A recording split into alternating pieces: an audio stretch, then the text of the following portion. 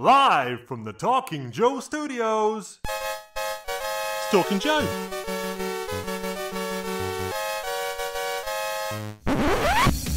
Talking Joe is on the air. Hey, it's me, Mark. Hi, I'm the problem. It's me. I will be your host today, bringing you a fresh dose of G.I. Joe straight from the Cobra Casino fridge, which we haven't seen in a little while. If you're new to the show, you can find out all of the details over at the website, which is talkingjoe.co.uk. Now, today is very exciting because we will be looking at G.I. Joe, A Real American Hero, issue 300, released 19th of October 2022. It's G.I. Joe 300, everybody. It's a heavily stylized issue portraying a battle between a cloned army of 300 Snake Eyes who are outnumbered by a Cobra army, but they somehow triumph. And joining me, as always, it's a real Spartan Tim. How are you, sir? I'm glad you included that word for that qualifier for my name, because I think your joke was close enough to the actual issue and your delivery pleasantly dry that some of our audience may not have thought you were joking and may have thought that you were actually describing the plot of issue 300. Hello, Mark. Hello, listeners. I'm good. Good. Yes, I was referring to the comic book graphic novel by Frank Miller, 300. Yes, so I had some other business from the last episode. Do you remember we were talking about that cool cover from S.L. Gallant, which is those sort of scrawled doodles by Cobra Commander on a piece of paper? Yes. And you said that you thought it might be divisive, that some people might love it and some people might hate it. I put that to the test to try and find out what the listeners thought, and I ran two polls, one on Facebook and one on Instagram. On Facebook, we had 20 votes. 75% said they love it, 5% said they hate it, and 20% were on the fence. And on Instagram, I gave it a choice of two, cool or not, and we got a 75% cool. So the consensus, at least among those who voted there, is a hit. Interesting. I would not have guessed. Yes, I guess we don't need to spend a lot of time talking about this comic from the previous episode. We can talk about the new issue for the current episode. Exactly. But yeah, you know me. I'd love to talk for another 20 minutes about that cover. The other little bit of news ahead was that there was an interesting interview from Roy from Growing Up 80s, and he on I think it was Twitch or something like that interviewed Larry Hama just a couple of weeks ago, where he updated that he has finished writing 302, and by my counting, the earliest we could get a G.I. Joe comic from the new publisher would be in March, because we've seen February solicits now. So if he was to continue at a pace of writing one a month, by the earliest that the next issue came out in March, he should have already have about 6 or so issues in the bag. That assumes that everything goes right. that Larry doesn't, that Hama doesn't, catch a cold, or, we have heard from in some of our episodes, when you're dealing with a licensor, you send the artwork or the script or the cover to get approvals. And sometimes, what should be a 1 or 2 day turnaround is a lot longer. And then a book falls behind, or if you have lead time, you use up your lead time, or the penciler now has to draw an issue much faster, or the letterer and colorist have, 2 days. So yes, it would look like, in an optimistic take, that the new publisher is banking some issues. But in comics publishing, schedules only slip.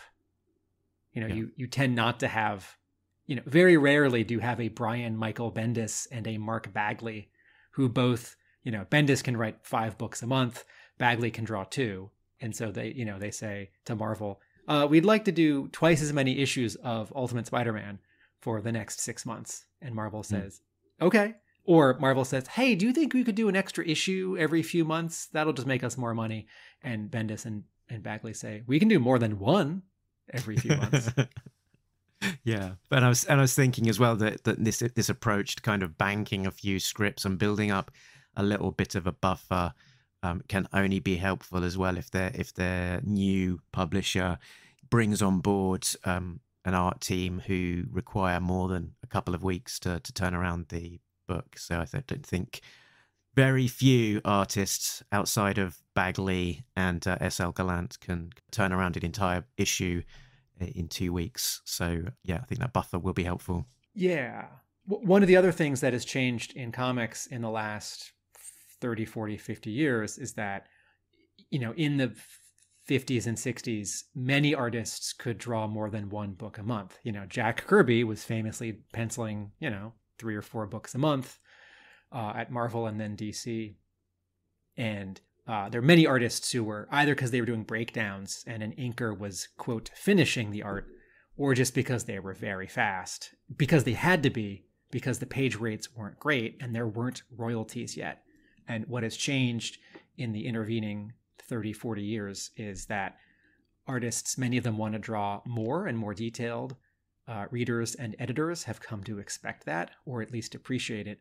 And in some cases, page rates have gone up. But, sort of the average comic artist these days can do, 4 or 5 or 6 issues in 4 or 5 or 6 months, but not really. Like they start to slide, or, the publisher has either a fill-in artist or the next arc artist already sort of picked out so that they can keep that monthly schedule. Many artists want, particularly if they're penciling and inking nowadays, they want 5 weeks or 6 weeks to do an issue. And that's fine. Okay. Another thing from the interview with Growing Up 80s was an idea that I tried to eke out in our chat with Larry, which was about to what extent some of those he's thinking about some of the stories when he's not actually sat down at his desk physically writing the scripts.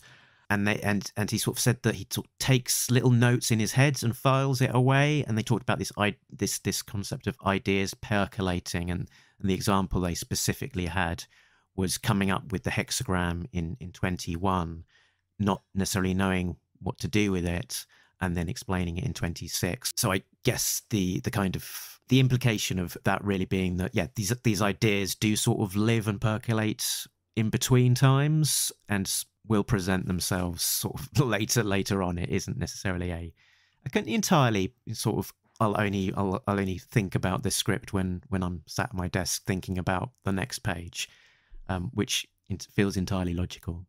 Yeah, I think you were specifically curious about sort of a physical notebook or typed notes. And I think I might have said that. Yeah.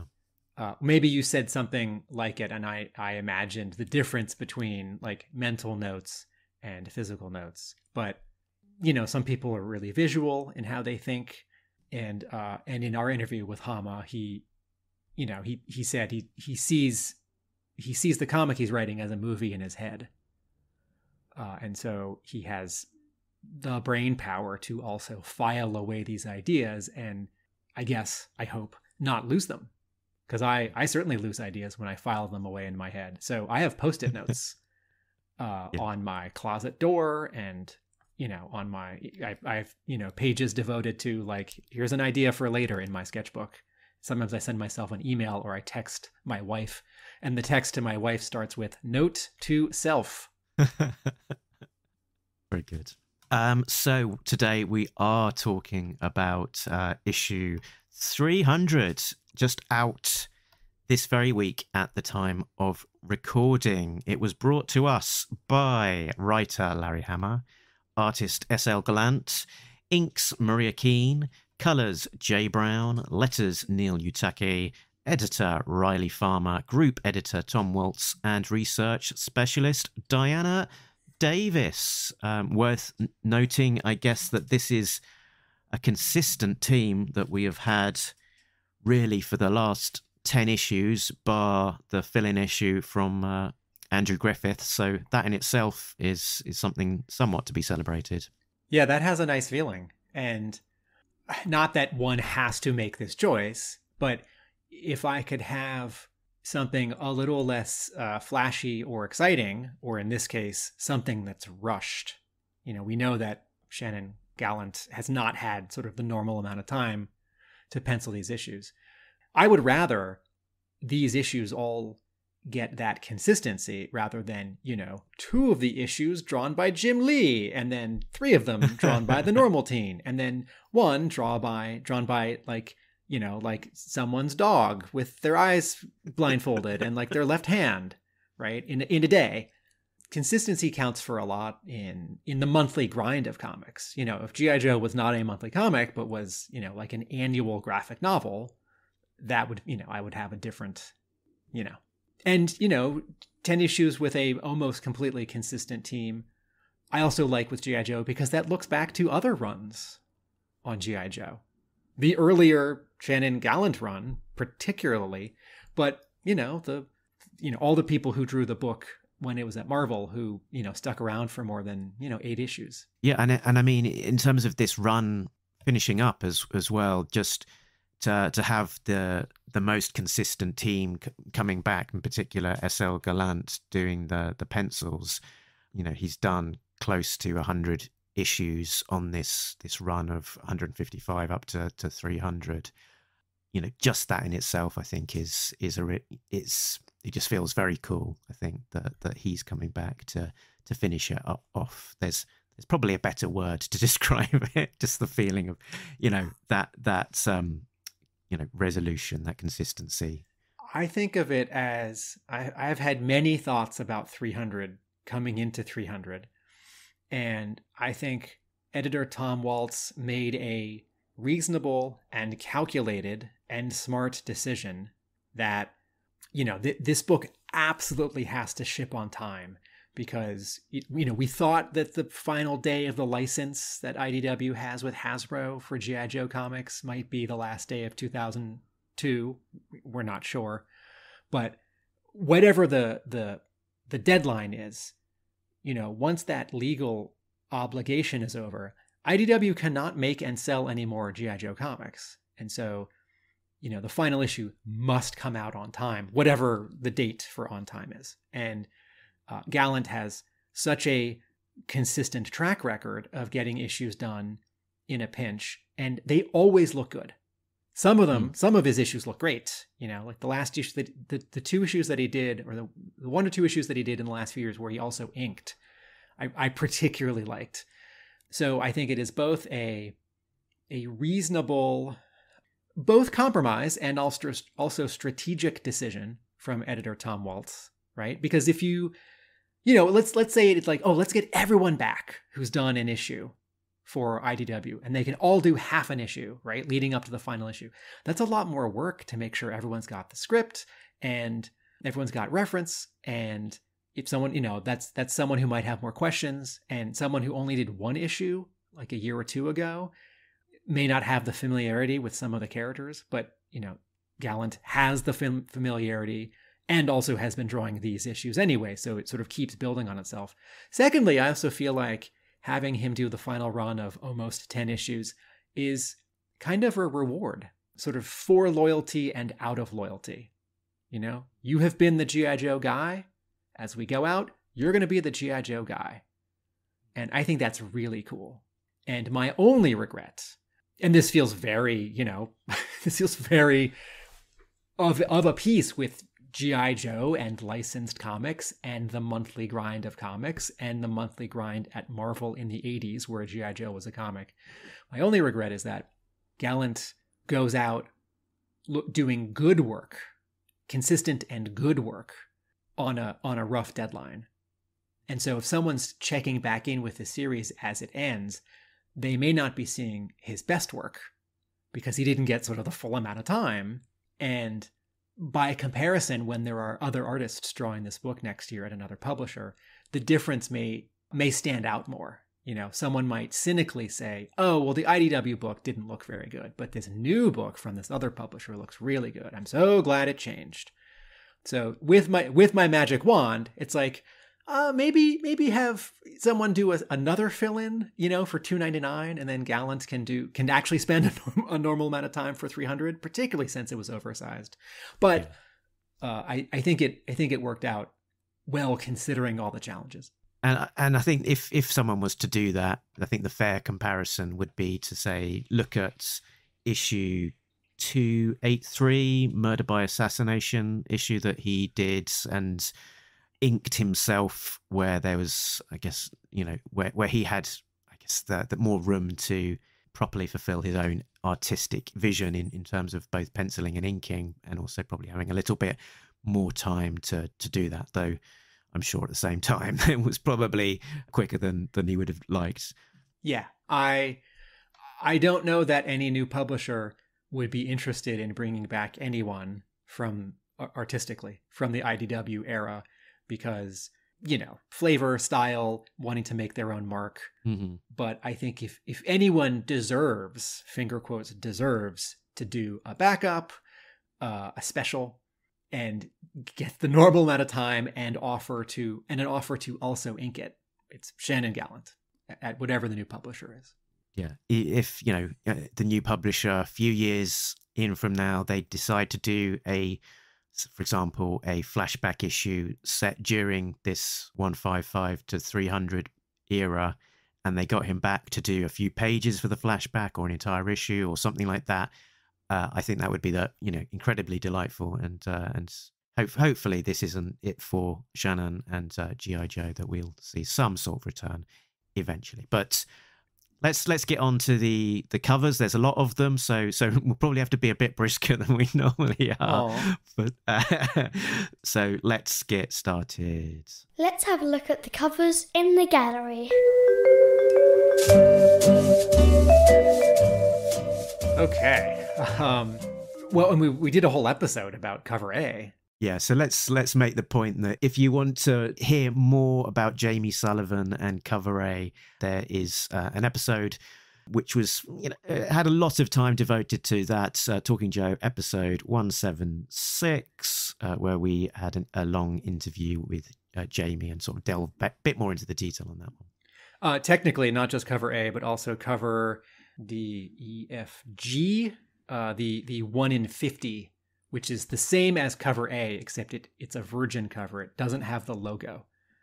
So you can see a little bit more background in the top left. So pop fact about the Jamie Sullivan cover as well, that it's going to be a record-breaking cover because it's got over 300 distinctive individual characters on it on a monthly book. The previous record holder for that was an issue of Deadpool, the wedding issue, which was since retroactively superseded by the cover to G.I. Joe America's Elite issue 25 by Chris Lai, which came out in May 2007. That featured 236 characters, not counting animals such as Order, Max, and Spirit, and Spirit's Eagle.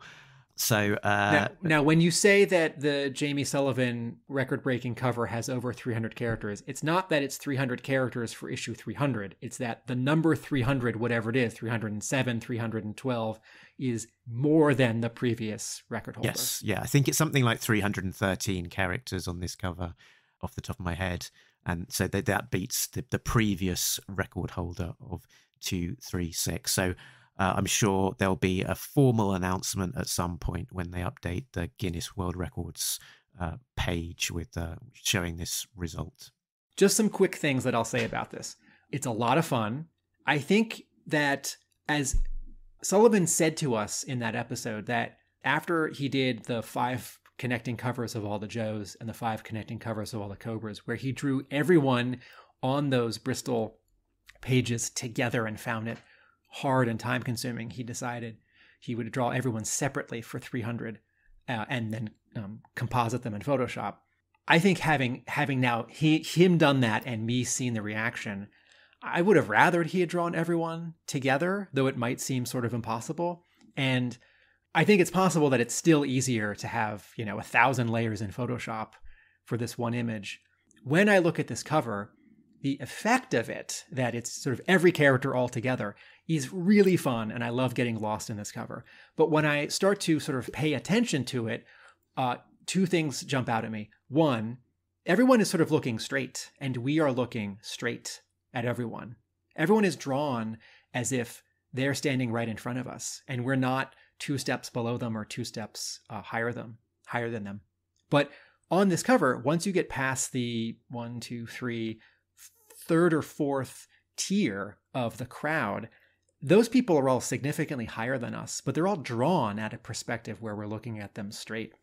And so I see a little bit of a disconnect in the perspective. We should be looking up at most of the characters on this cover.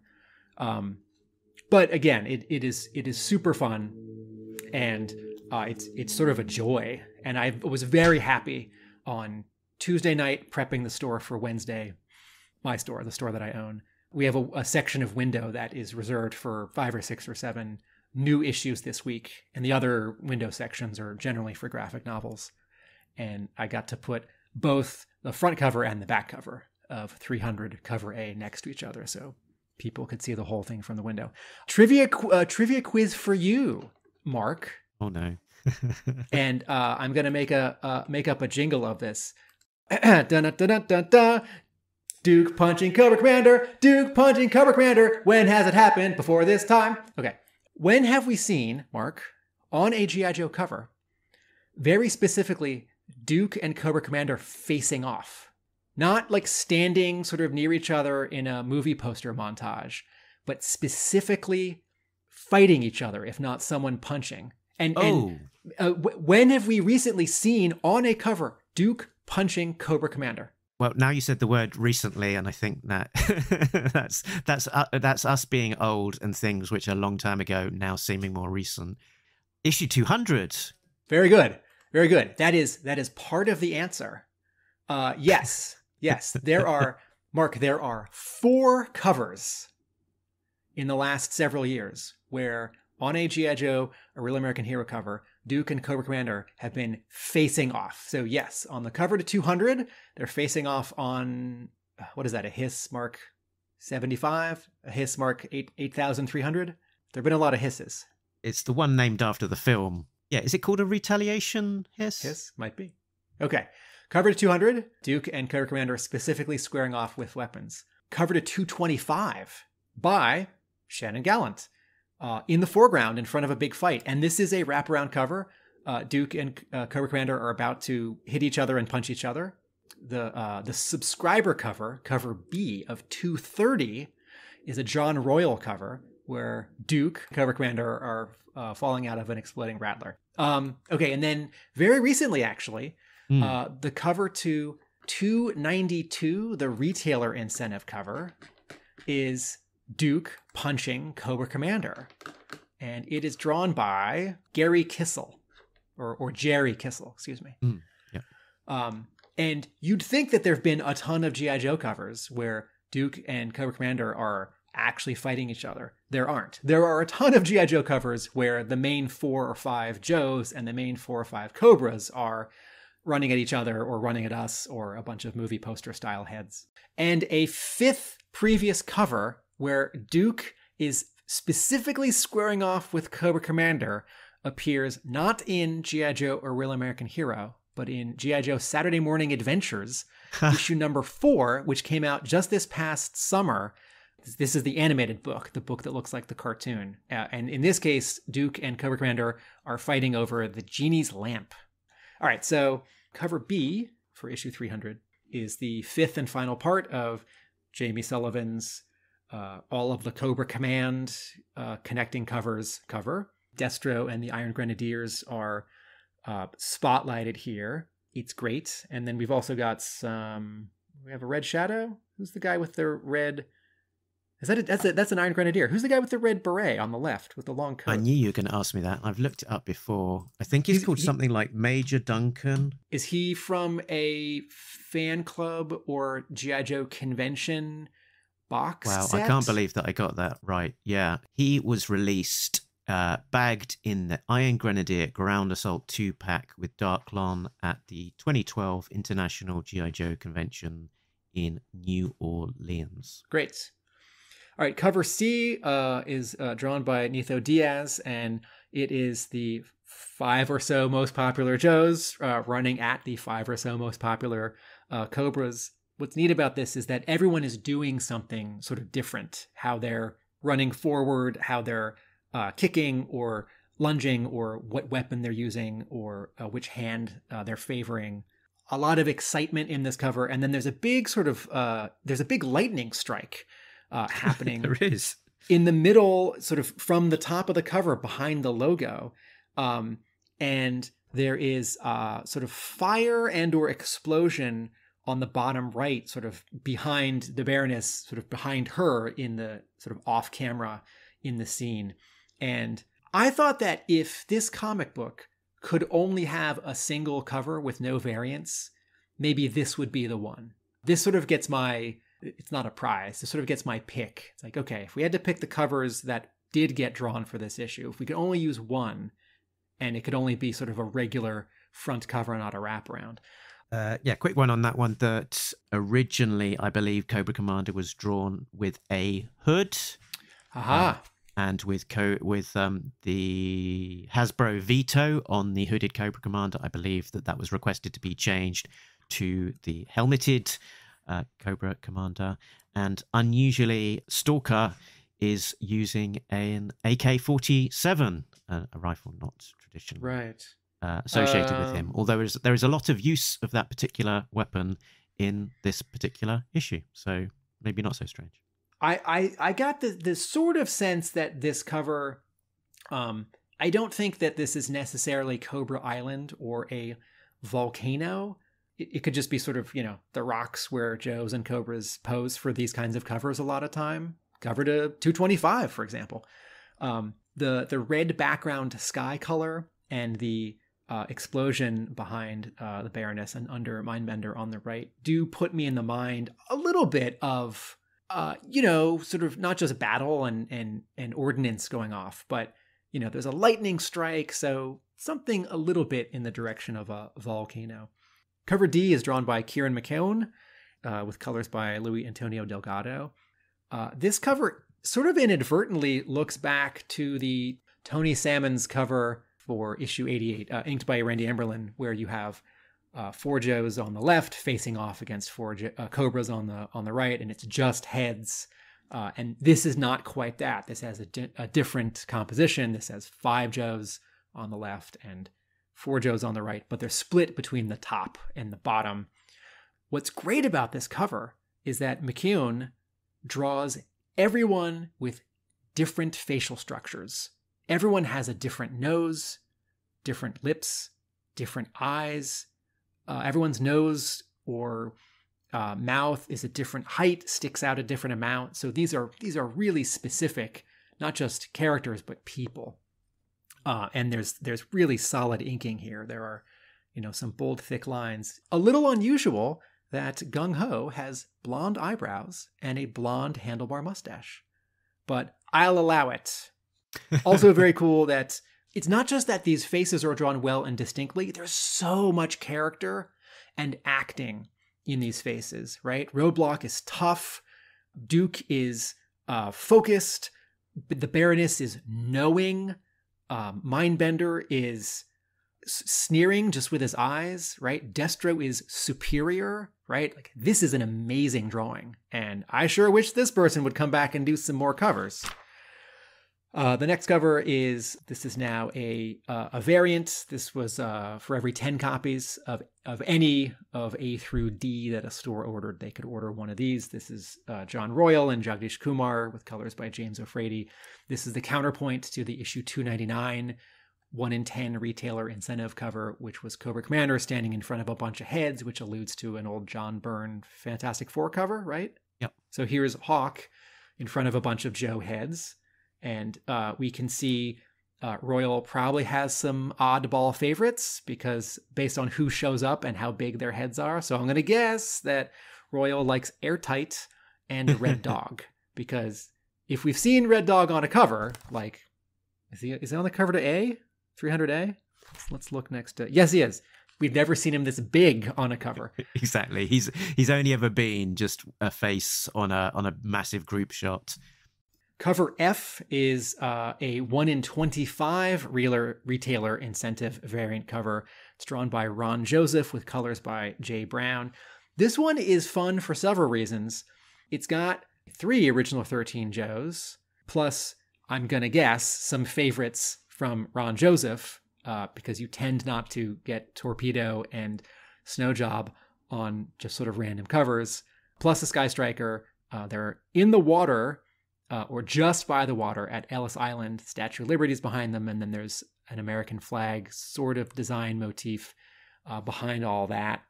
This is fun because it's a scene, you know. I mean, I like the John Royal cover with a guy with a bunch of heads around him, but I'm always happy to see backgrounds and some sort of reckoning of physical space, you know, a ground plane, something higher up, whether it's a wall or a mountain or a desert.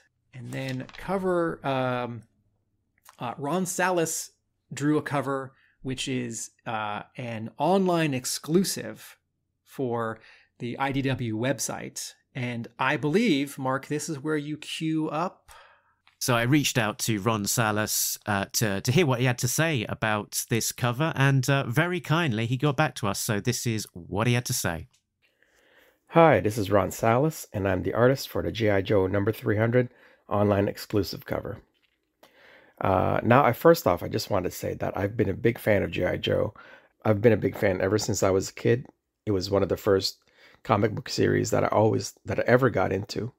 And I've, had the toys, watched the cartoons, the movies, and everything. So I've been a big fan for many years. Now, I've not really been hiding this fact.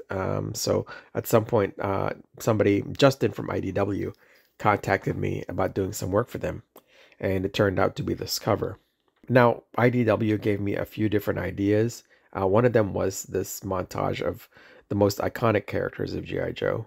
And I thought, I could do this. I could pull this off. And I hope you guys agree. The process is pretty simple. I did everything, pencils and colors. So, this cover, I drew it pencil and ink on actual paper. And I scanned it and colored it in Photoshop. That's basically it. I mean, it's not really anything complicated. But I hope you like this cover, and, I hope you guys enjoy the book. Thank you to Ron Salas for that. That's great. Everyone, please check out Ron Salas, SALAS.com, or Ron Salas on Twitter, or Ron Salas on Instagram, or Ron Salas on Dribble. Crikey, what's Dribble? I don't know. What can you tell us about Ron Salas, Tim? Well, Mark, Ron Salas is Philippine-born. He studied in Florida. He's in Virginia now, and he's done work for a variety of clients.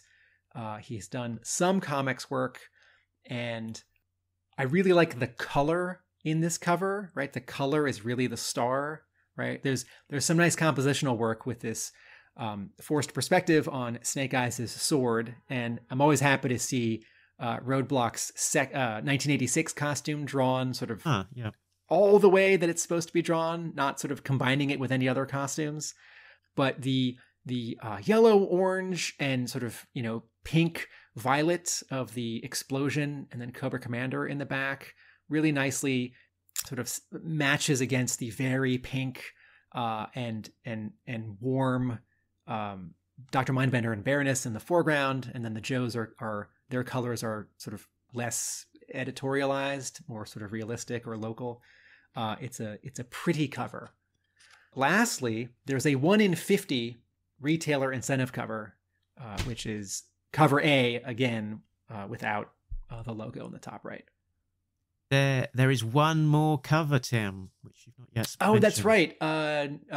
Nerf, you handle this one. Yeah, this is the Nerf variant. So I don't think this is going to be out until next year when the Nerf Blaster comes out. So this is a G.I. Joe decoed Nerf gun. And amazingly, it will come with an exclusive cover by Dave Johnson, featuring sort of G.I. Joes in a bit of an homage to issue 1 jumping out and firing Nerf guns at us, the audience. So yeah, a lot of fun, and some comic completists who will have to have this variant going to be seeking out a Nerf gun at the same time. So good luck to you. That's interesting in that is an IDW comic book that will be sold next year, when we think maybe IDW technically no longer has the license. So I wonder if there's some deal where IDW has already printed those, and those are already going to wherever the Nerf gun is sort of assembled or packaged, because that would come in the box. Yeah. So now that we've talked about what happens on the front of the comic, let's talk about the inside and remind everybody with a plot breakdown. In Dr. Mindbender's lab on Cobra Island, a clone Snake Eyes has broken free from his tank. He has been programmed to be loyal to Cobra, but seeing Scarlet's throwing stars embedded in the wall behind him seems to somehow break him free. He launches a berserker mode Viper killing spree. Above Cobra Island, the Joes overhear Cobra's chatter. Scarlet and Stalker parachute down to rescue the clone Snake Eyes. They rendezvous with the still-alive Wade Collins and Storm Shadow, who are mid-battle in the jungle. Elsewhere, Alpha 001 orders the return of the modified Casino Bats back to their Baton Rouge base. Laura, Sean, Dawn, and Cobra Commander meet up with another G.I. Joe team in the Whale before they converge with the other Joes. This larger Whale team access the lab via a loading bay door at the back of the lab, rescuing the clone Snake Eyes. Reunited, Snake Eyes and Scarlet embrace. With Cobra on the ropes, Serpentor Khan prepares to use the mutant zombie bomb. Meanwhile, in the skies above Cobra Island, the remaining casino bot destroys one of the C-130's engines, leaving the plane in an uncontrolled spin, heading for a crash landing on Cobra Island. To be continued in issue 301 from a new publisher. Fingers crossed, we hope. Mark, do we just have to start with the final page? That's one way of starting. Or we could hold off. What do you want to do? Yeah, we can go there. We can go there, I think. I was super excited to get 300. I went and bought a digital copy of 300 the morning of release, so I could read it almost immediately after I'd woken up. And I've been to the comic shop today to get my physical copy as well. So I've shelled out twice for this one. And yeah, I was very excited to see. I sort of more than ever, I think, sort of plugged into the excitement of having a new issue coming out of G.I. Joe. So that's kind of my, I guess, big positive, that that level of excitement to see actually what is in there. And it kind of was exactly what I expected it to be, but also nothing like I expected it to be. If that makes sense. Let's come back to that sentence, because I think I have a version of that too. So I read this Tuesday night.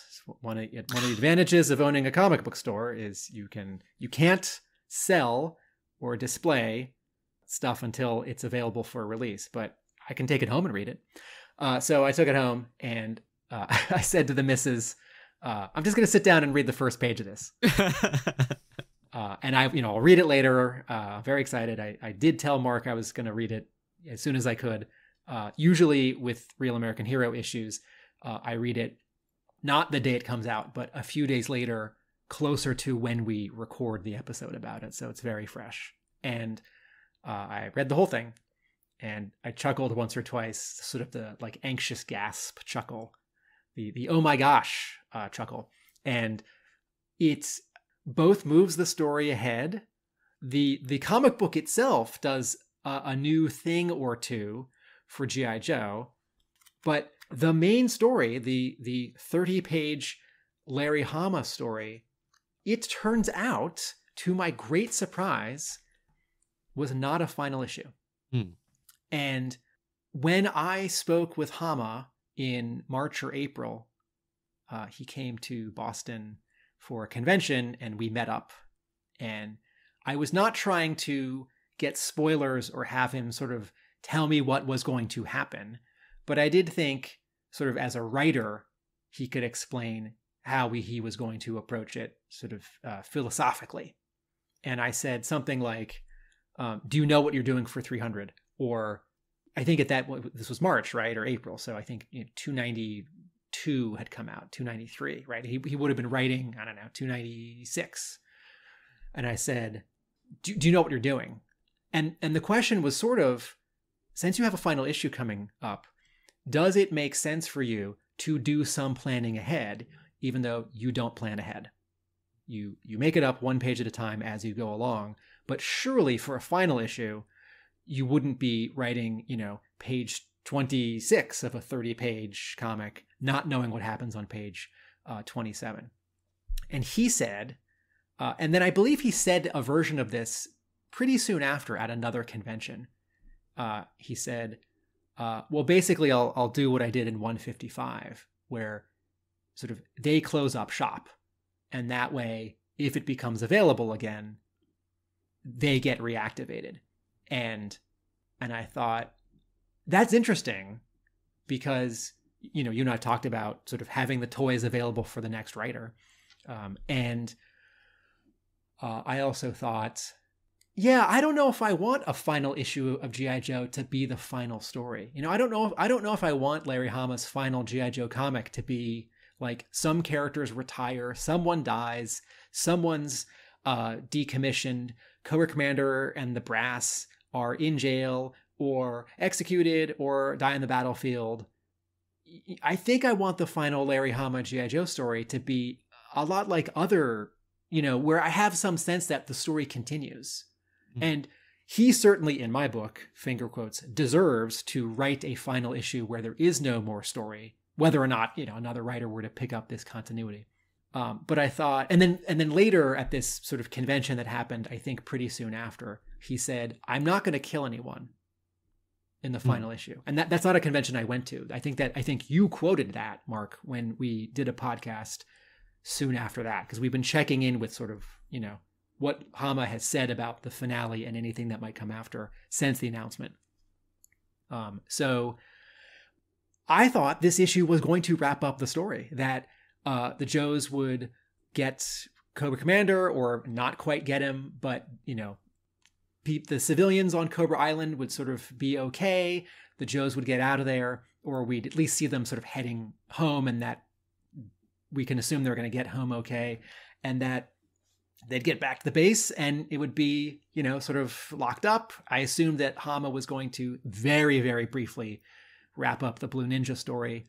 And I did not expect in issue 299 or this issue 300, Snake Eyes to come back, because indeed, I think I've been counting. Yeah, I think I've been counting. I think 3 times in the letters page since 213, Hama has said, no, he's dead.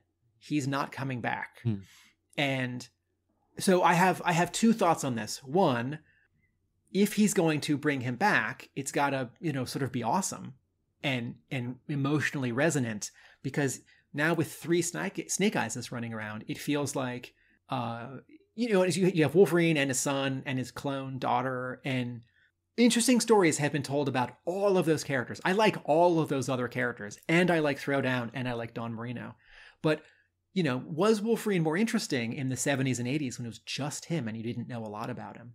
Is Snake Eyes sort of more special when he's the one cool silent guy in black who can take down anyone? It's like, well, don't forget, there's also Throwdown, who's silent, all in black, and is learning to take down anyone. So, and I certainly did not expect a cliffhanger on the final page of this issue. And that's when I sort of chuckled out loud, sort of like a anxious blurting out relief, surprise, guffaw.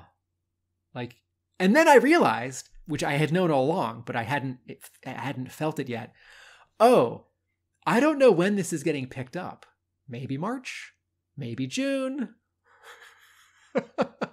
And, you know, Hama has done cliffhangers before where he picks up a moment later, and he's done cliffhangers before where he picks up like an hour later. And I assume the first page of 301 from a different publisher is going to pick up on this moment and this thread, but maybe not. Yeah, I mean, in his chat with us, and also in his interview with Michael Kelly that he did for Hasbro, he pretty much said as much as he was going to end it on a cliffhanger, and actually spelt it out to us as well that it was a cliffhanger of the Joes in the C-130s, you know, coming down to to their potential doom, and that he didn't know how it would be resolved until he gets to the next issue, but it will be picked up in 301. So I am expecting when we see 301 that if he has his way and isn't trumped by the new publisher's editorial, that it would be very much the next split second of the adventure. So did Hama say at some point in the last few months of interviews or convention appearances, did he say, he did say this, right? That his plans for 300 changed when the news of a new publisher hit? I definitely get that impression. I don't know to what extent it's really had, you know, a firm pin put into it just to really, you know, set that in stone. But that's certainly the impression that I get, that his plan for 300 changed once he knew that there was going to be a 301. Because if I'm remembering to March or April correctly, and I think I am, he said to me that 300 was an end. And he didn't say, "Oh, there's a cliffhanger," right? And I can't remember the timeline, right? That we knew that there was, when the news, I shouldn't call it news, when the rumor broke on that popular internet website that IDW would no longer have the license and a different publisher would, how immediately did we know that a different publisher would continue the story? Oh, I think it was quite some time afterwards. It was only for sure, like I want to say about 2 months ago now, when Larry appeared at FarleyCon, right? That he confirmed that he was working on 301. And, and he posted on his Facebook something to the equivalent of saying that, yeah, that's it. I'm sort of just about to finish my last issue of G.I. Joe, and you know, it's going to be strange not having it. And there was a quote that was quoted by IDW in their PR, I think, around the end of the license, and Hammer said, "Now, however, I've come to the end, and it truly feels like leaving home, leaving characters that have been my friends for 4 decades, many of which, in fact, are based on my actual friends and acquaintances, and I can feel a real emptiness looming." So that's him pre-knowing that the story's continuing, and it sounds a little bit more, you know, of a kind of definitive, you know, so long, folks.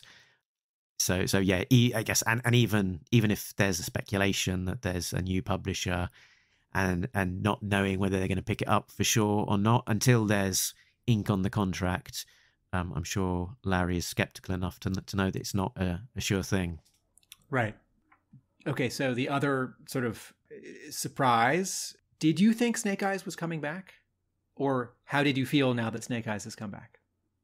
I mean, it's strange, isn't it? Because all of the indications from the story were kind of pointing that way in some form. So we were kind of expecting something to mean that by issue 300, there was likely to be some sort of return of Snake Eyes. But with a bit of doubt in my mind, given what Larry had said in the letter columns about that he was dead, and maybe the no prize to his letter columns, which seems appropriate, is that maybe the original Snake Eyes that died at the hands of a grenade and Serpentor back in 213 or so, wherever it was, maybe he is, you know, done. That version of Snake Eyes is dead and won't return.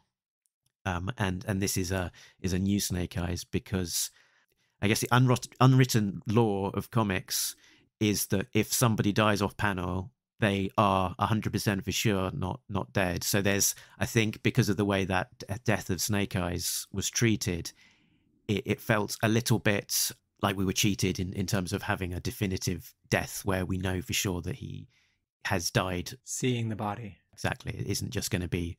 As opposed to, say, Serpentor in the original Cobra Civil War. Exactly. So that guy's definitely dead. Mm-hmm. Yeah. Or Cobra Commander in the original Marvel run, taking a bullet point blank.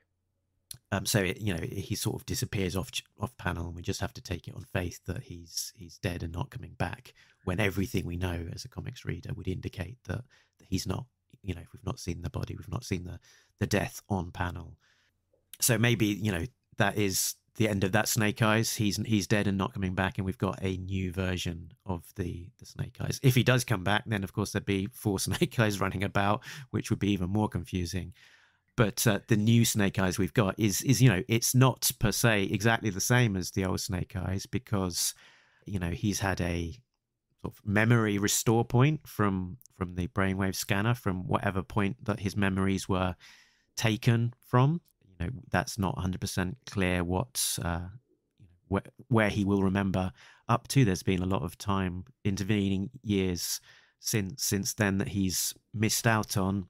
So yeah, there's some interesting fertile ground to cover there. He of course he speaks in this issue. He says the same line of dialogue that we've only ever seen him once say before, which was Scarlet, in a kind of slightly croaky, raggedy way, which was when he thought that she was in a coma and had died.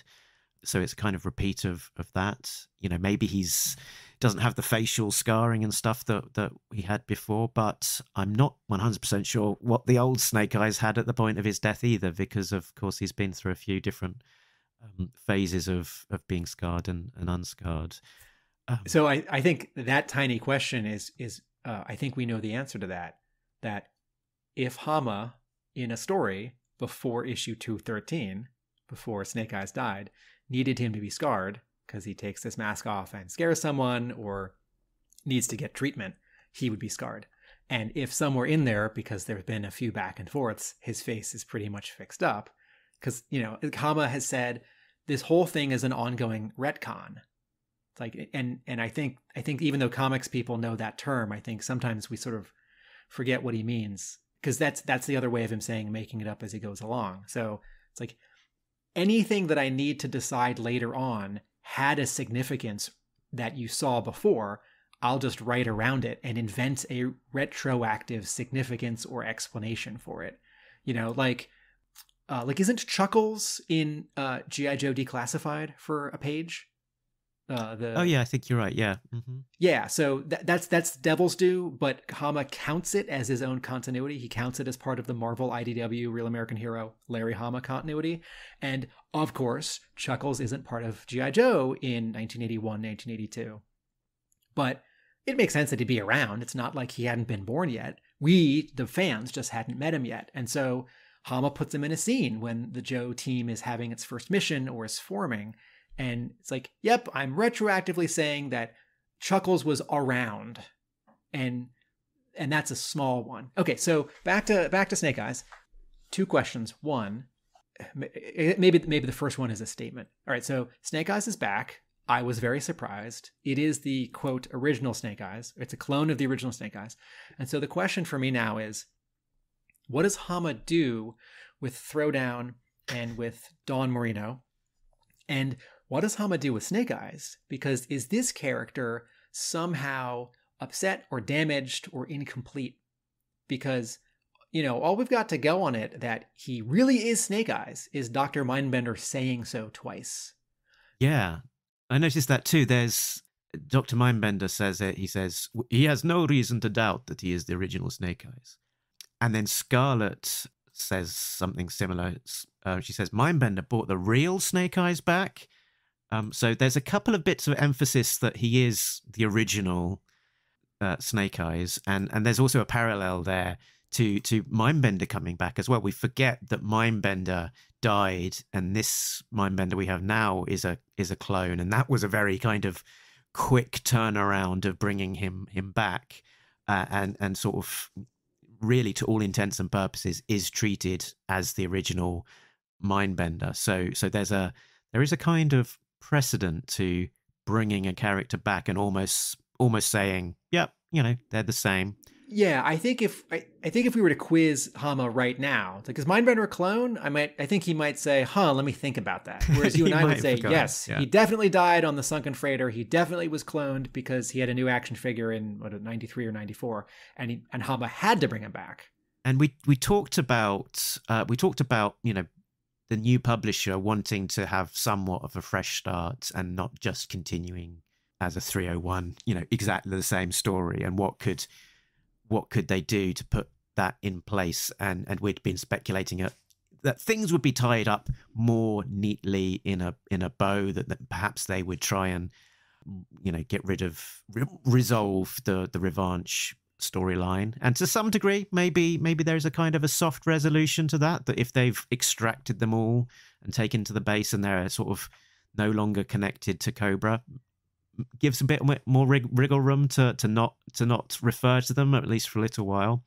And maybe Snake Eyes coming back here means that when we get to 301, there is Snake Eyes. It is the original Snake Eyes, and it's slightly closer to that original status quo. But of course, there's going to be a giant, elephant in the room that he has come back from the dead, and that kind of does need to be addressed in not some small way. So it will have to be a focus of the new book, really.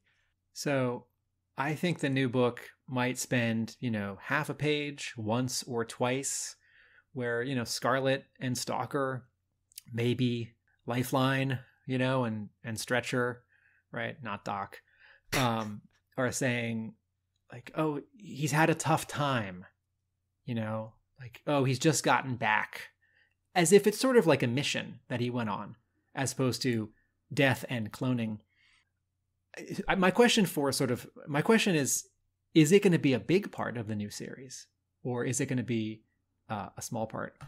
Because, Mindbender wanted an army of evil Snake Eyeses, and I don't think Hama's going to pick that up in 301, but he could.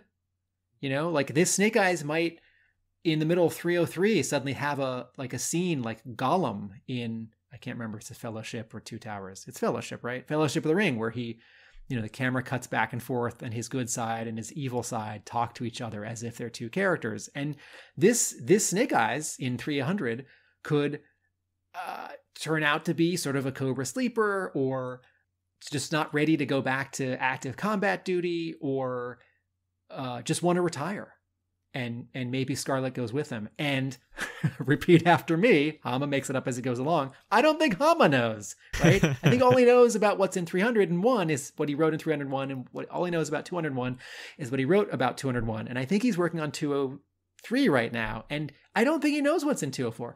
Now, and yeah, this sort of Snake Eyes as being a brainwashed by Mindbender to be loyal to Cobra, that could be, fertile ground.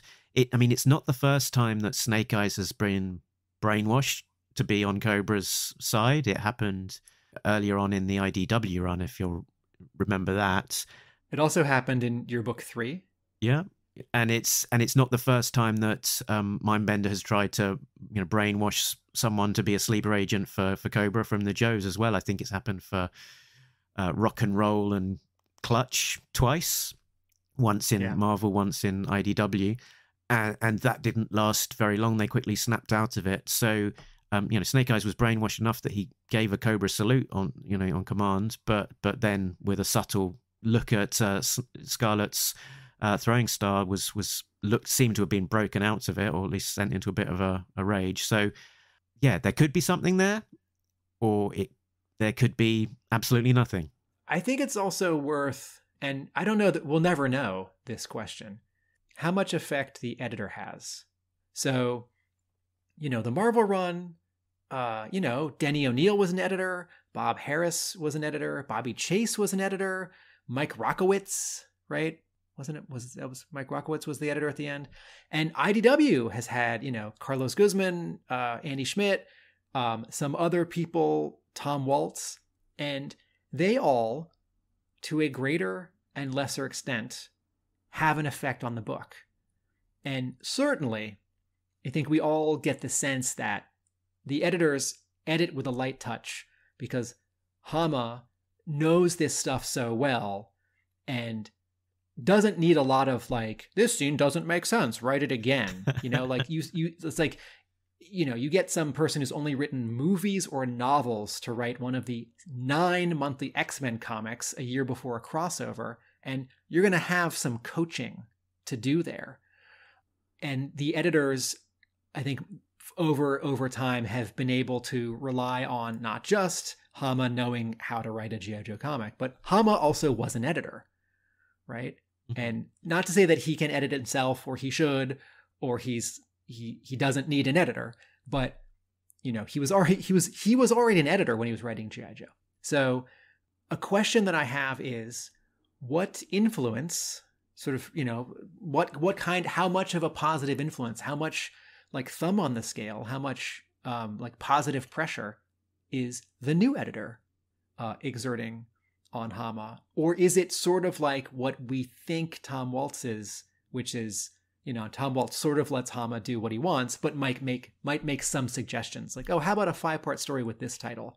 Or, hey, you want to introduce some new characters? Or, hey, how about some flashback stories? And I think from the sit rep at the front of the book that we've been seeing over the last few issues, I think that to some degree the editorial team were thinking that the story might go in a slightly different direction, because there's this, reference to Cobra and G.I. Joe characters being brought back from the dead. And I somewhat think that they were thinking that, yeah, this would be a cool opportunity. We can bring back Crocmaster and Raptor, and, maybe we bring back Doc and all these other characters that have been dead with this, and just have sort of a bit of a fun, sort of crazy resurrected Clone Wars, and possibly that the ambition of that bit, as Larry was making it up as he went along, it just didn't go in that whole direction. It was just like more focused on a singular clone, Serpentor, Snake Eyes. The other ideas maybe fell by the wayside.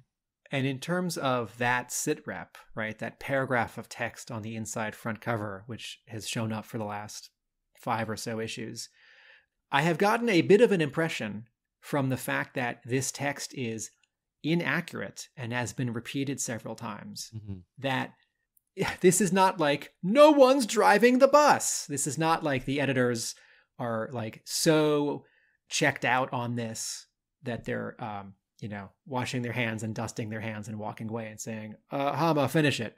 Right. That's not how comics are edited. But between the fact that there have been no letters pages for many months and this somewhat inaccurate text at the beginning has repeated several times, I do get the sense that the deadlines of getting these final issues out have been extra rough. And I wonder, I don't want to be pessimistic about this and I don't want to be mean about it, but I wonder if, knowing that your series is ending and that the person who writes it knows how to write it and you've got a limited amount of time, there is a little bit more of editing with a light touch in the final issues. And for example, not fixing this text, which is a little inaccurate and has been repeated several issues in a row. I handed this issue to someone who hasn't read this comic in years, and they read it, and we talked about it. And I think they may have been a little thrown off by they wouldn't know that the text is necessarily inaccurate, because maybe the reference to resurrecting Joes and Cobras alike, happened a couple issues ago, and this person is just reading 300. I do wish that this text had been changed a bit with this issue and with the previous issue.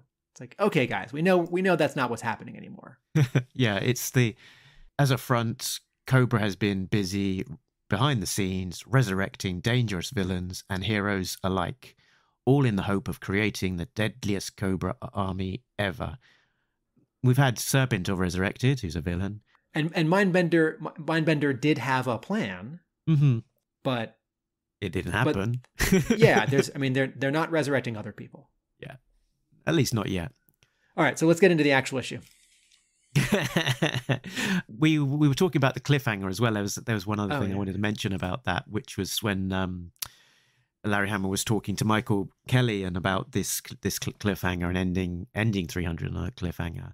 And what that might mean is that he's quite happy to write himself into a corner, not knowing how it's going to be resolved. And he highlighted issue 26 cliffhanger, where all of the Cobra leadership are left in quicksand. And when it came out, Chris Claremont apparently rushed into his office and said, "What? You got Cobra Command all in quicksand. How are you going to get out of this one?" And Larry was like, "I don't know. I've not written it yet." I forget what issue it is. Is it like 113 or 115 where the mobile battle bunker is dropped out of a plane and the three Joes in it scream, and that's the final page. Like, oh, they're plummeting to their doom because the parachutes have all torn because it's too heavy. And I remember reading that, and I thought, oh no, I have this vehicle and one of these guys. not that I can't play with them if they die in the comic, but and the next scene in the next issue, it's like, oh right, the backup parachute, yeah. Those parachutes were supposed to tear, or they're allowed to tear. We have backup parachutes. That was to slow us down. Like, oh, phew.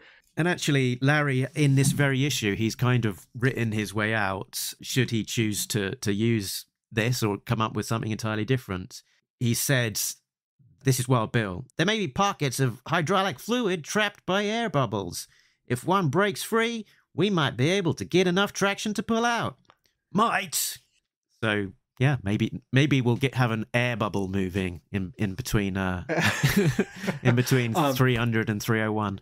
If any editors at a particular publisher who currently have or taking over the rights to G.I. Joe Comics would like to hire me to draw a variant cover of a fuel line with some liquid in it and some air bubbles, I know I can pull that off even with a tough deadline. I also, when I read that word balloon, I thought, and I went back from the final page and I thought, okay, is this the way that they get out? But then I thought, well, that's not really dramatic. So is there some like ninja who's going to jump onto the wing with the handle of their sword sort of bang on the wing where the hydraulic line would be? I believe they've got a ninja on board, Tim. They've got Jinx up there. So oh, that's right. Also, you can escalate the stakes and you can de-escalate the stakes like a fader on a sound mixer, like a slider, like a volume slider. The plane can crash and the Joes are roughed up but okay, or one of the Joes has a broken arm, and the plane can crash and half the Joes can perish, and the plane can crash, but the rest of them be okay. And the plane can crash and get torn up, and all the Joes get tossed out of it, and the plane crashes into the casino, and a bunch of civilians get taken out. There's a range. I'm guessing it would be on the lower end of that, if not just that the plane gets saved. Okay, so let's get into the issue.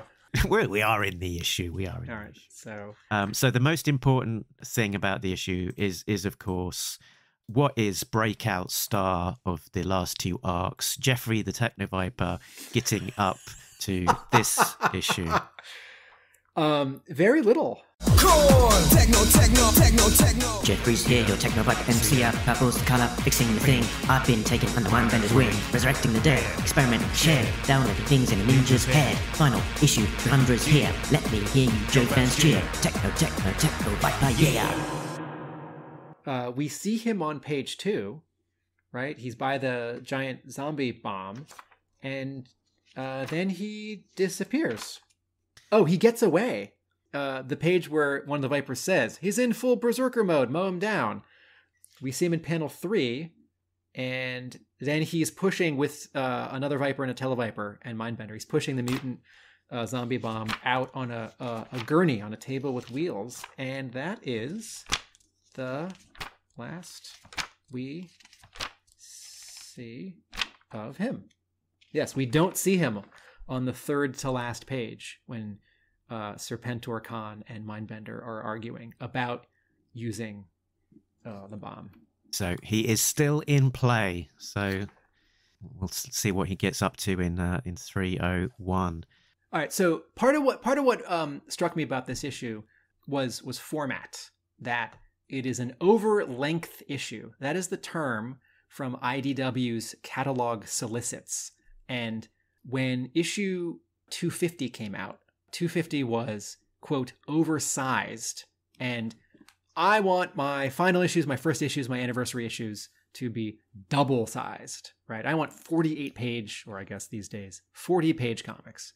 And, you know, there's a little bit of play there if you have some pinups in the back, if that counts as an extra, as one of your double pages or not. So a normal G.I. Joe issue in the IDW run is 20 pages. This main story is 30 pages. And a normal G.I. Joe comic is $4. This comic is $7. And when IDW did extra pages for issue 250, the math worked out. $4 for a regular issue. That issue was $5. It was 4 extra pages.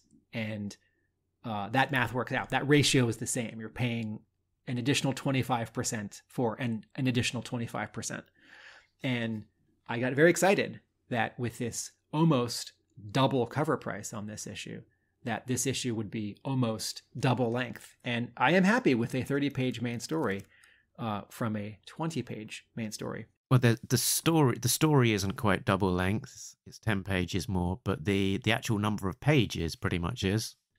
Yes. So then we get, so this is an interesting first for a G.I. Joe comic from in this IDW run, where instead of where the letters page would normally fall, or an ad for the next issue or some other IDW book, we get the B cover, the C and D cover, the F cover, the G cover, the H cover. I'm getting these letters wrong, but we get, except for the online exclusive and the Nerf exclusive, we get all of the other covers. And that's fun. And Transformers books have been doing this at IDW now for 2 years. And Ninja Turtles books have been doing this at IDW now for, I think, 2 years. And that's fun because if you don't have a lot of money and you only buy one cover, or your store only gets one cover, then right after the story, you tend to see the cover for the next issue. And then you get like the other 2 covers for the issue that you're holding, like pinups. And that's really fun.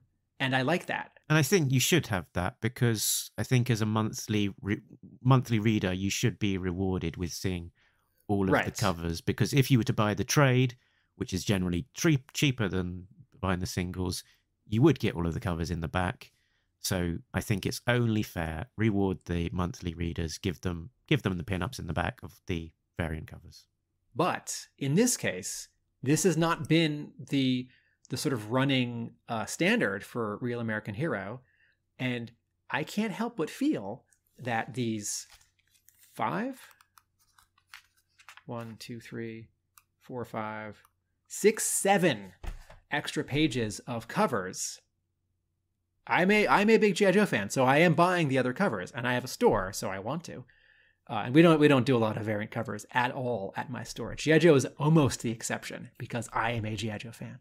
But I couldn't help but feel like, oh, well, here are 7 pages where I could have had some new content, like 7 more pages of comics, or some pinups, or it's issue 200, right? That has an interview with Hama and then an interview with Shannon Gallant. Yep. Those were cool. And it's been another 100 issues, and I'd like to check in with these people. It's not a ripoff. It's not a disappointment. It's fun for everyone else who doesn't get all these other covers. But I did feel like, well, I sort of feel like the covers, all these variant covers are paying for themselves because you're printing more copies, because stores are ordering more copies, because ostensibly customers want more copies. So no, don't double up here. The cover's already out there as covers. And then I turn the page and there's this very fun, very strange 4-page PSA, which I guess now that I've introduced it, I think we have to talk about it. So the American College of Surgeons and Hasbro present G.I. Joe in Stop the Bleed. As a comics person, if I'm reading a comic book and you say the bleed, I'm thinking of the space between dimensions that Warren Ellis introduced in The Authority, and that Mark Millar continued to use in the Authority at Wildstorm, and now is part of the DC universe, although I don't think they use it very well. So I was a little thrown off. Okay, so here's where I was a little confused by this PSA. The PSAs, the public service announcements from the G.I. Joe animated series from the 80s, over the years, gained a reputation for being silly.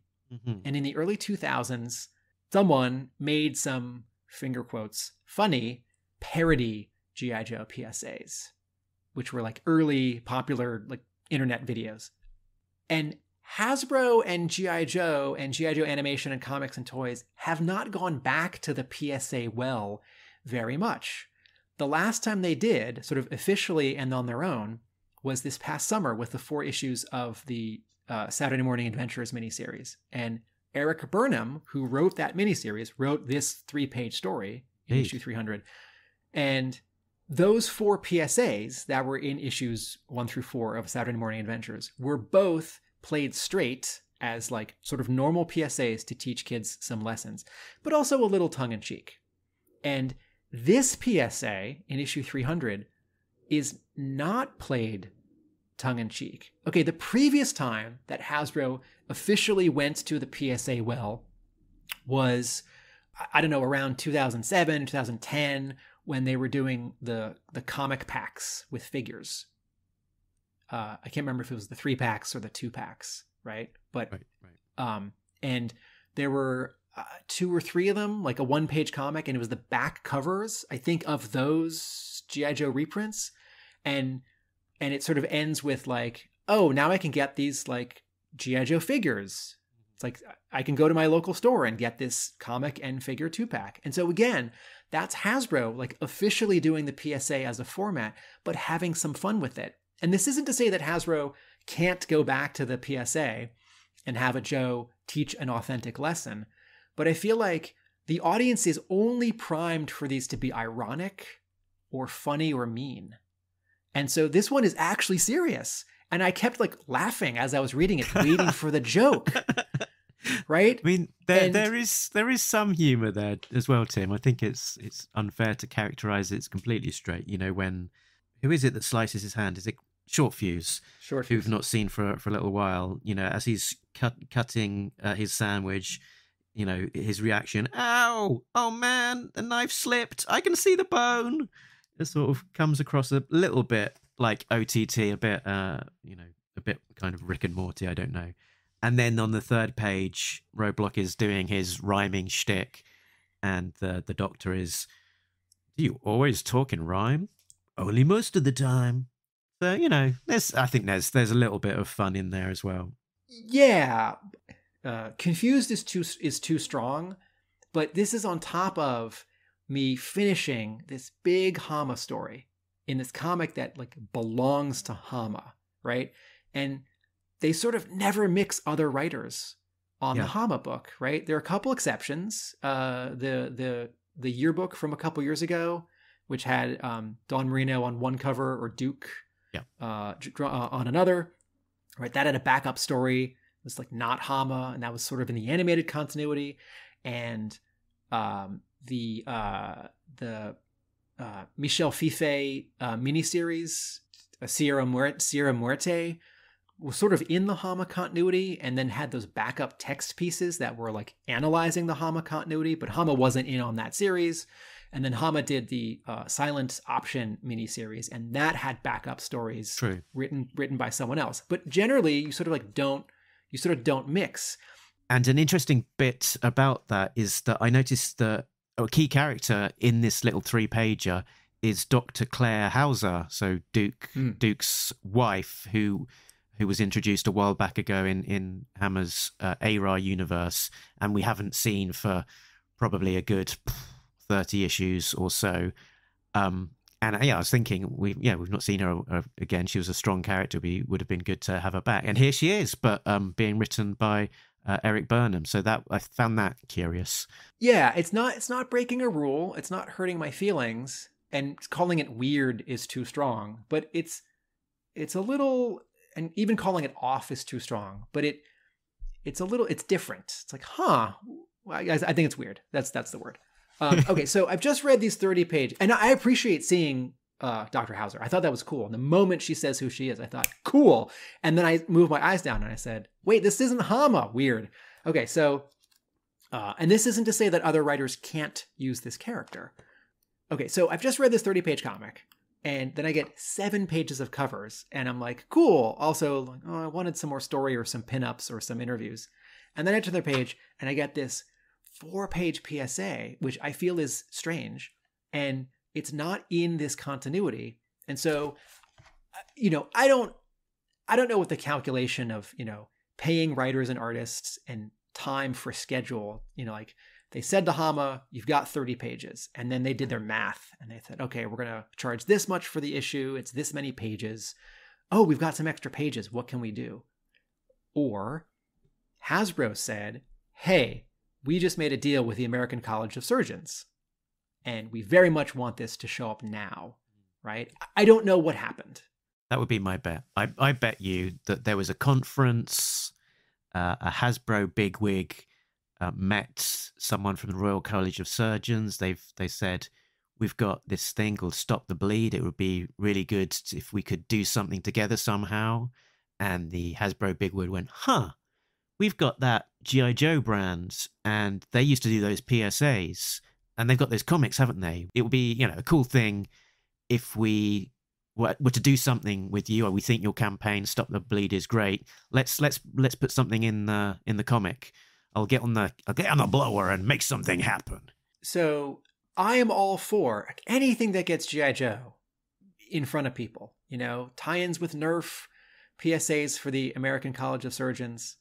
But it does feel strange to me that this happened in issue 300, which is, I thought, like IDW's, swan song, and a big chance for Hama to tell a bunch of story, even if he's not going to wrap everything up. And I might be bringing my own baggage. It's like, I needed 300 to be the bestest issue ever, whether or not it's the final issue, because it's the final issue for now, and I'm sad, right? I don't, if me bringing in my expectations is coloring this too much, and I like this comic, it's fun, but we've never had a PSA in a G.I. Joe comic. Marvel, Dark Horse, IDW. We've never had an official one, right? I don't mean the sort of jokey one that was in Saturday Morning Adventures. And I loved those, by the way. And, these are two good people, the guy who wrote those and colored those to write this one and color those. And Billy Penn, I'm so glad he got to come back one more time for G.I. Joe, right? Because he did that issue. I really liked that issue. And we all sort of wondered, you and me wondered if people from the last year or so might get to come back one more time, do 3 fill-in pages, do a half a fill-in issue, do a cover, do a variant cover. Cool, Billy Penn gets to come back. That's awesome. But these 3 pages of comics, and then the 1 page of sort of diagram stuff, it's sort of like, you're on a trip, and the last night of your trip, you're going to have a big meal, and someone says, and now for dessert, cabbage. It's like, yeah, I like. It's like, no, we've prepared it with some extra virgin olive oil and salt and pepper. Like, I like cabbage. That's not how I expected to end Larry Hama's issue 300 of G.I. Joe. With cabbage. Right? And then I turn the page. Sorry, Billy, thinking, you're not cabbage. No. Eric Burnham, Billy Penn, and Luis Antonio Delgado did a great job on this. I do like the art and the story. And an interesting technique as well from Billy here, sort of clearly creating the foreground characters and in the background in slightly different layers, sort of really kind of making that sort of animation sort of style pop. Yes, he, in fact, Billy Penn commented about this on Facebook. This is from 3 days ago. A quick post regarding thankfulness. We're recording this 2 days after American Thanksgiving. Back in June, I made the move from being an elementary school art teacher over to middle school. This was a big change that I'm still adjusting to. I was sad that I wouldn't get to contribute to G.I. Joe anymore, with IDW losing the license by the end of the year. Then, at the end of the first day of school, I got an invite for a PSA at the end of issue 300. The goal was to illustrate 3 pages in the style of the 80s cartoon. With a tight deadline, I tried really hard to paint the backgrounds with watercolors and colored pencils. Joe deserves it for his 40th anniversary. Eagle-eyed readers might even notice that the Joes are meeting in the Deer Lake Auditorium. And now you know. And there's a great photo of him holding the comic, making a surprised happy face. So I like the PSA. That it shows up here is so unexpected as to be odd, but I still like it. And then there is a letters page. And I was really hoping that editor Tom Waltz would show up to say goodbye and maybe give Hama or one of the other contributors a couple paragraphs to say something. And for closure, I like that Waltz did show up and that he said some nice things. Right? He's sad to be leaving the book, and now he will be a reader and not someone who helps make it. And he very, very indirectly and diplomatically refers to the fact that some other publisher will have it, and that it won't be IDW. And he names some people who worked on the comic, which is a thing you do in a final issue editorial sign-off. There is a person who I wish got mentioned on this page, and that is the editor who I'm pretty sure came up with the idea for this series to continue the Marvel series. And he was I think he was the assistant editor when the book started, and that's Carlos Guzman. And I'm not sure at the moment if he's still an editor at IDW. I don't think so. But I have been thinking about that person. I'm pretty sure that at a G.I. Joe convention around 2015, Andy Schmidt said to me, oh, it was Carlos Guzman's idea to do this book. Because I think I went up to Andy Schmidt and I said, thanks for continuing Hama's G.I. Joe. That's so cool. And, like Hama gets a lot of credit. And, the 3 editors on this book, or the 2 editors and the continuity cop, research specialist Diana Davis get a lot of credit. But let's not forget the person who had the idea. I spotted a couple of things on this letters page, and one of them was the words from Tom Waltz, where he says, "I've grown to love the monthly adventures," and I thought, yeah, it's sort of a little bit telling. I think we've all guessed a little bit that maybe this wasn't necessarily his dream gig, that it's something that he's sort of has grown on him, let's say, rather than day one being the G.I. Joe expert that I guess a lot of fans would have liked him to have been, in terms of being able to pick up some of the things that weren't quite right in some of the issues before Diana Davis joined. If that sentence ends up being telling, I was happy when Walt showed up because I really like the work he did on IDW's Ninja Turtles. And just because you're a good writer, sort of co-plotter for one licensed book with a big cast doesn't necessarily mean you're the right person for another, but it does mean you sort of know what you're getting into. Anything else to say about the letters page before we dive back into the issue? The other thing I noticed was that he gave credit to Neil Utake and his partner in crime, Amaury Osorio, who make what they do look easy month after month. And Neil Utake is the credited letterer, but as far as I can recall, this is the first time I've seen this other name, Amaury Osorio. Yeah, so I went to the masthead, which is the IDW sort of staff credits, which is on the bottom of on the bottom of the inside front cover. And Neil Utake has for a long time been not just the letterer of this book, but art director, design, and production. Senior art director. Right. Sorry, the senior's not his name. He's not Neil Utake, the senior. He's Neil Utake, the senior art director of design and production at IDW. And so I think this other person who's getting credit is in that department, but isn't on the masthead. The way that many colorists in comics subcontract out flatting the colors to someone else who doesn't get credit and who gets a little bit of the payment. Like I need someone else to apply just one color for every field, like hair, jacket, gun, sky, and I'm going to go in and change the colors and then, do the gradients or do the light sourcing. Okay, so things I liked about this issue, or things where this issue reminded me of other things, and things that I didn't like about this issue. On pages 2 and 3, twice we get a POV shot from Snake Eyes looking out of his visor. And it's pretty subtle because the shape of the visor is pretty similar to the shape of the panel. But it's like a matte, M-A-T-T-E. This is a film term. Like in movies when someone looks through a keyhole or binoculars. Yeah. And you see what they see, and there's like black all around the screen except for the shape of binoculars. That's cool. I don't know if that's in Hama's plot or if Gallant added it on his own, but that's good storytelling. On page 3, Mindbender uses the Cobra salute as if we all know what this is and have seen it before. And I'm sure it's shown up a few times in the last 100 issues, but the only Cobra salute that I really remember is from issue 1, which is a similar but not quite the same salute.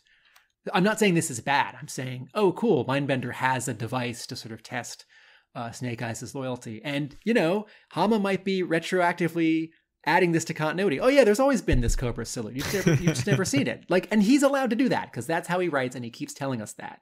And I think sometimes we don't believe him. So page 5, where Snake Eyes takes out these 2 Vipers with the sword and then catches their AK-47s, reminds me a little bit of the page in Silent Interlude in issue 21, where he takes out the 2 Cobra soldiers, and also reminds me a little bit of G.I. Joe Origins 19, which is a wordless issue, a quote silent issue drawn by Joe Benitez, which is, I think Hama probably technically considers it part of his continuity, but it was published as one of the other IDW comics, so sort of not in the Marvel IDW continuity. But in that story, Hama kept very careful track in the writing of it of Snake Eyes' weapons, like his clips and his sword and or his knife as he sort of goes on the mission. And in the plotting, really wanted the artist to keep track of it. It's like he doesn't have this anymore. He has this one clip. He catches this clip. Okay, so page 6 is a splash page. And I have said before that I don't love it when color artists in comics use photographs of sky or water in the place of sky or water. I think they should use a color or many colors. I think they should, paint, because that's what Photoshop is. It's painting. It's applying color. And if it's solid colors with hard edges, like animation or anime color styling, that's also fine. But when I look at this photograph of water that's very much floating under all of these islands, I don't see comic book water in this scene. I see a photograph of water, because the water in the photograph is photographed from like standing on the beach, like I'm 5 feet tall, or maybe I'm standing on a lifeguard's chair and I'm 10 feet tall. But we are definitely 100 or 1,000 feet up, looking down at the water. And so it's subtle, but the perspective of this water doesn't match the drawing, doesn't match the camera angle. I spy on this page Pixar-esque Toy Story clouds, by the way. Oh, are we in Andy's room? Yeah, Andy's wallpaper. No, it's not quite. But it's close. These look like Mark Bright clouds to me. And whether it's G.I. Joe or those Iron Man covers from '85, I love Mark Bright clouds. I try to draw my clouds like those. And this is a splash page, which I think is about one of 7 or so in the issue. There are 6. There are 6 in the issue. Pages 7, 12, 14, 19, 23, and 30. Thoughts on so many splash page is? Okay, so this is one of my notes. So I think in an overlength or oversized issue, it's okay to use up some of your extra pages with splash pages. Hama doesn't use a lot of splash pages. G.I. Joe comics tend to have 4, 5, 6 panels per page. this is a special issue. And so to have the occasional sort of punctuation mark or flourish when it's like, no, let's cut back to the plane. Let's set up the plane. The plane's going to be important later on in this comic. Or a moment of, absolutely, Scarlet embracing Snake Eyes. Yes, give that a splash page. I'm sort of wary in a final issue where I feel like a lot is getting moved forward, if not wrapped up, that too many splash pages might be, quote, I don't want to say wasteful, less than economic. But what this reminded me of was A, that we don't see this many splash pages in an issue, or proportionately this many splash pages in a regular issue. B, this reminded me of 275, which was all splash pages. And this made me think back to previous anniversary issues. 250, 200, 225 wasn't all that special of an anniversary issue, but technically it is. 150, 100, and 50. And I didn't pull all those out to count, but I think this is except for 275, I think this is the most splash pages we've gotten in an issue of G.I. Joe ever. There was an issue where it was like the culmination of the Broker Beach storyline where Snake Eyes teams up with Baroness and there's against Cobra and Revanche, and there's a team of Joes who are on a cruise liner who crash into the pier, and that issue has every other page as a splash page. Oh, right. Okay. So that's the other sort of big exception, but that was kind of a stylistic choice in a similar way to 275. Yes. In those two cases, Hama's doing something like 125 and like 126. Yeah. Triptych and diptych and silent interlude, right? Like, let me make this interesting for myself. Let me give myself a challenge. Let me give my artist a challenge. All right. So I think you alluded to this in your plot breakdown, but in the previous issue, I thought we were worried that Wade might die. Yeah, this is one of my notes. Previously on Talking Joe. Hi, I'm Tim Finn, and Wade Collins will definitely be dying. Okay, here's my comment on this. Wade seems fine. If no one's going to refer to the fact that the injury wasn't as bad as they thought it was, or his patch, like, oh, we've patched you up, the tourniquet or whatever it is, the bandage, like, I got the bullet out, whatever it is. All I need is one sentence of dialogue to allude to the fact that it's gotten better. Like, okay, I think we can make it to the tree line after all. Or, can you walk? I think so, yes. Or, hey, I took the bullet out, right? But since no one refers to it, it feels like an omission, as opposed to, oh, like, just say that it's okay. Because in the previous issue, it seemed like he was sort of saying goodbye to his kid. And us. Yeah, it seemed a lot more final and a lot more serious last issue, but they've not forgotten about it, and in small ways it is referenced. So where Wade is shown, he is typically holding on to his side, holding his wound. Okay. And he is typically sat or laid down because he is in a bad way. That's true. He's not running around with Storm Shadow's sword taking out Vipers. Storm Shadow is. There's the page just after the hiss has been blown up by the whale and the team is reunited where they're sort of cheering. Storm Shadow says, "Way to go, Cutter." And you can see there Wade is on the ground. He's resting against a rock. He's he's well enough to celebrate and have a little cheer, but he is still holding on to his side. And when he is transported onto the whale, he is helped up by the rest of the team there. He's not in a good enough way to actually climb up himself onto the whale, and he is propped up against the front.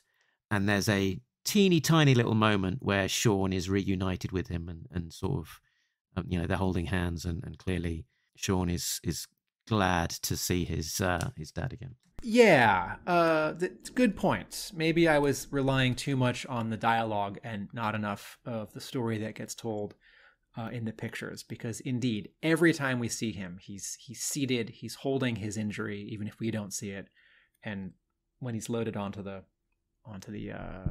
whale. Let me jump back to this splash page, this first splash page with the C-130 again. I forgot to mention that it does something really helpful, which is it shows us the whole island, where the cruise ships are, where the hotel is, And the smoke from the previous battle where there was the incursion on the airstrip. Yes.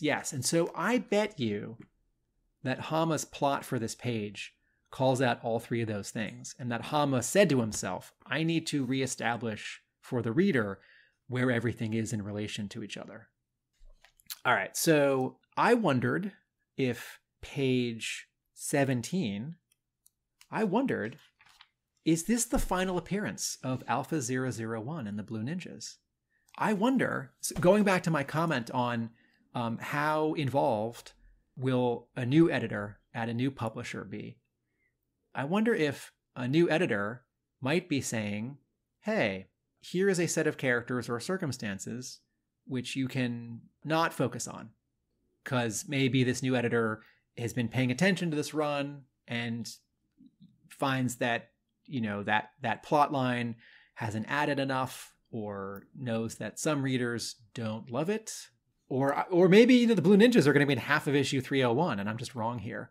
But you see 5 issues ago how there are these 3 factions, heading towards something on Cobra Island. I guess 4 if you count the civilians who were already gambling, right? Civilians, Cobras, Joe, Blue Ninjas. And I think the explanation here to have the Blue Ninja storyline exit stage left works. It's sort of done with a light touch.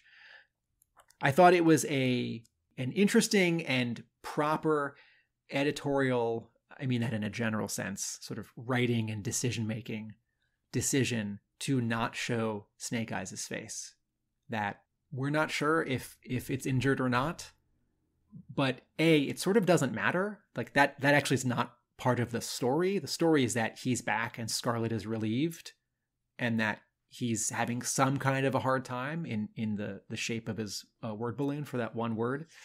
And sort of smartly in story and in art, right? He takes his mask off. We see him from behind. She says, shh, don't say another word. We see him from behind. She hugs him. She's in the way. And prior to that, in Scarlett's dialogue, she says, Snake Eyes, your face. Right. And we don't know what that means. What does that mean? Right. And maybe Hama does and maybe he doesn't. And on the and then the page after they hug, right, where we're looking at the Joes, we're sort of higher than the Joes on the whale, and the whale's coming at us and Storm Shadow's jumping. And she and Snake Eyes are standing and holding each other, and her hair is in front of his face. Like the movie poster for Get Smart. Okay. Good callback, Tim.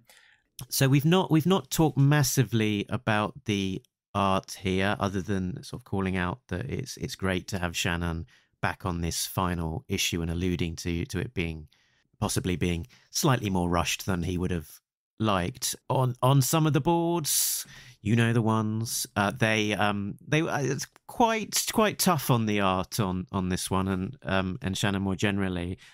Personally, I think while it's maybe not the flashy modern Marvel art, I think the storytelling, as we've always talked about, is absolutely great. There's never any doubt as to following what's happening, what's where, the decisions in the art, and not always necessarily the easy shortcuts. There's interesting things happening with the foliage, the expressions, the body language, the little things happening in the background, getting all of the vehicles, weaponry, etc.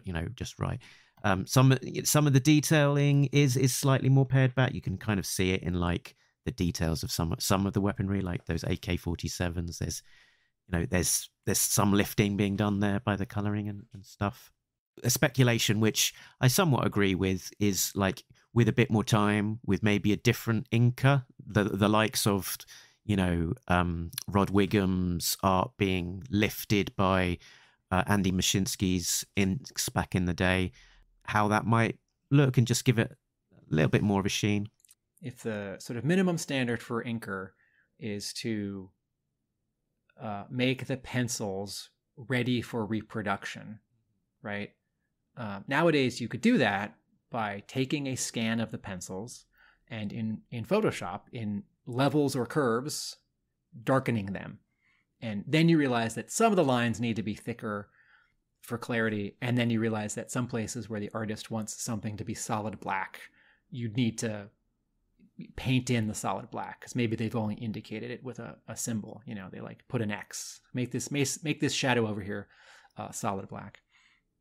And I was thinking about, there are many pencilers nowadays in comics who pencil so tightly that you don't need inkers the way that you used to, right? You used to need inkers in the 30s through the 90s because comic art wasn't scanned, it was photographed with a camera, with a film camera, and the film was high contrast. It could only pick up whites and blacks. If you wanted to do gray, like a gradient, you had to do a halftone, like those dots or those lines.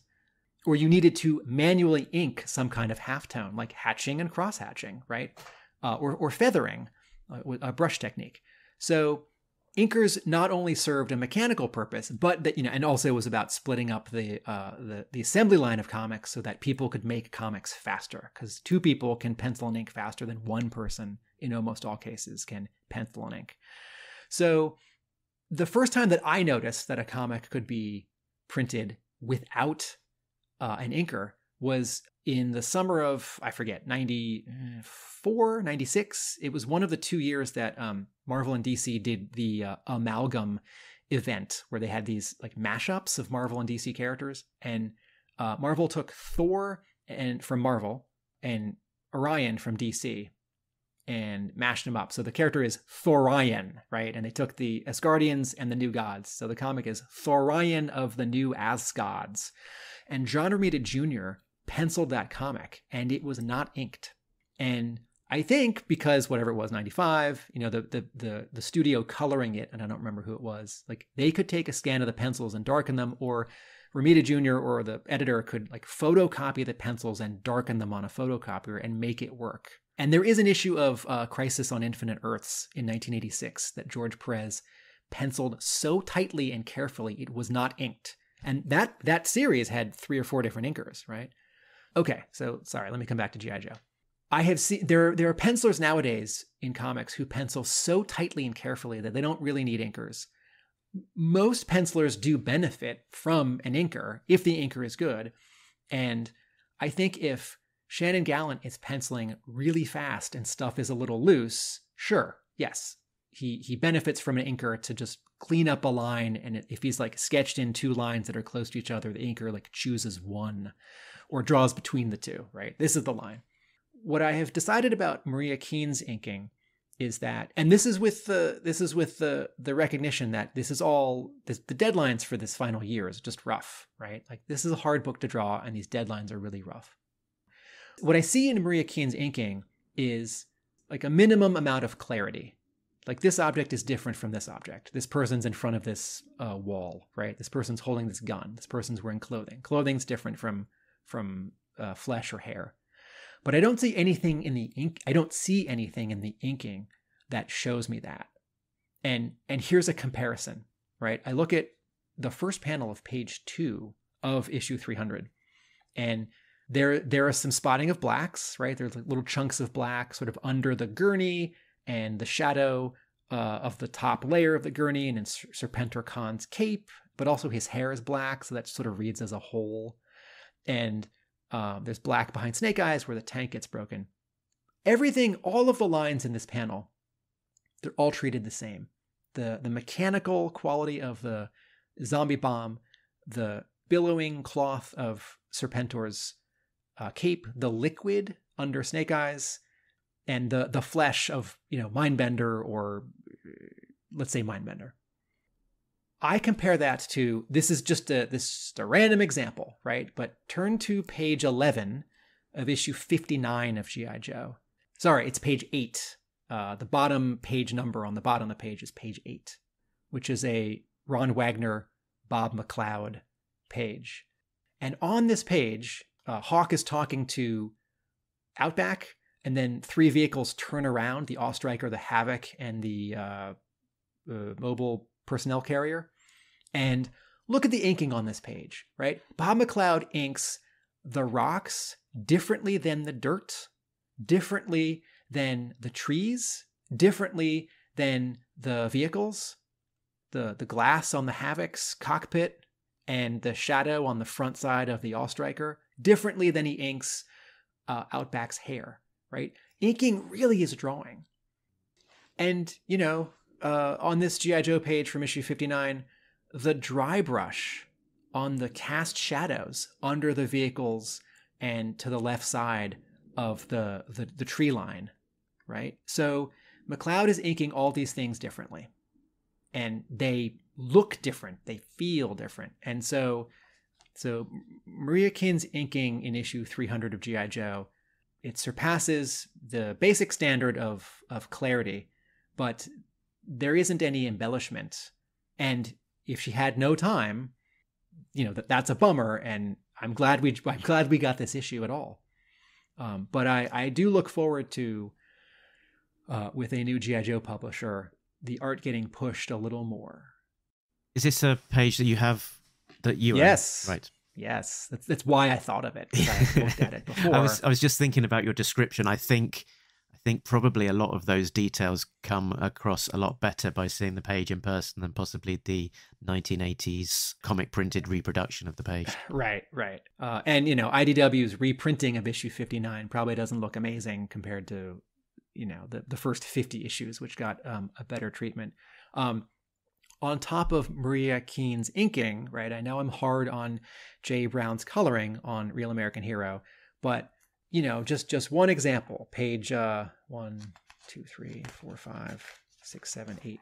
Just one example, the bottom panel of page 8, the one where Storm Shadow has shown up and he's taking out 3 alley vipers with swords. This panel's really loud and busy. And I don't mean because a ninja is taking out 3 armored guys and because there's an inset panel. I mean because the colors are loud and they're fighting with each other.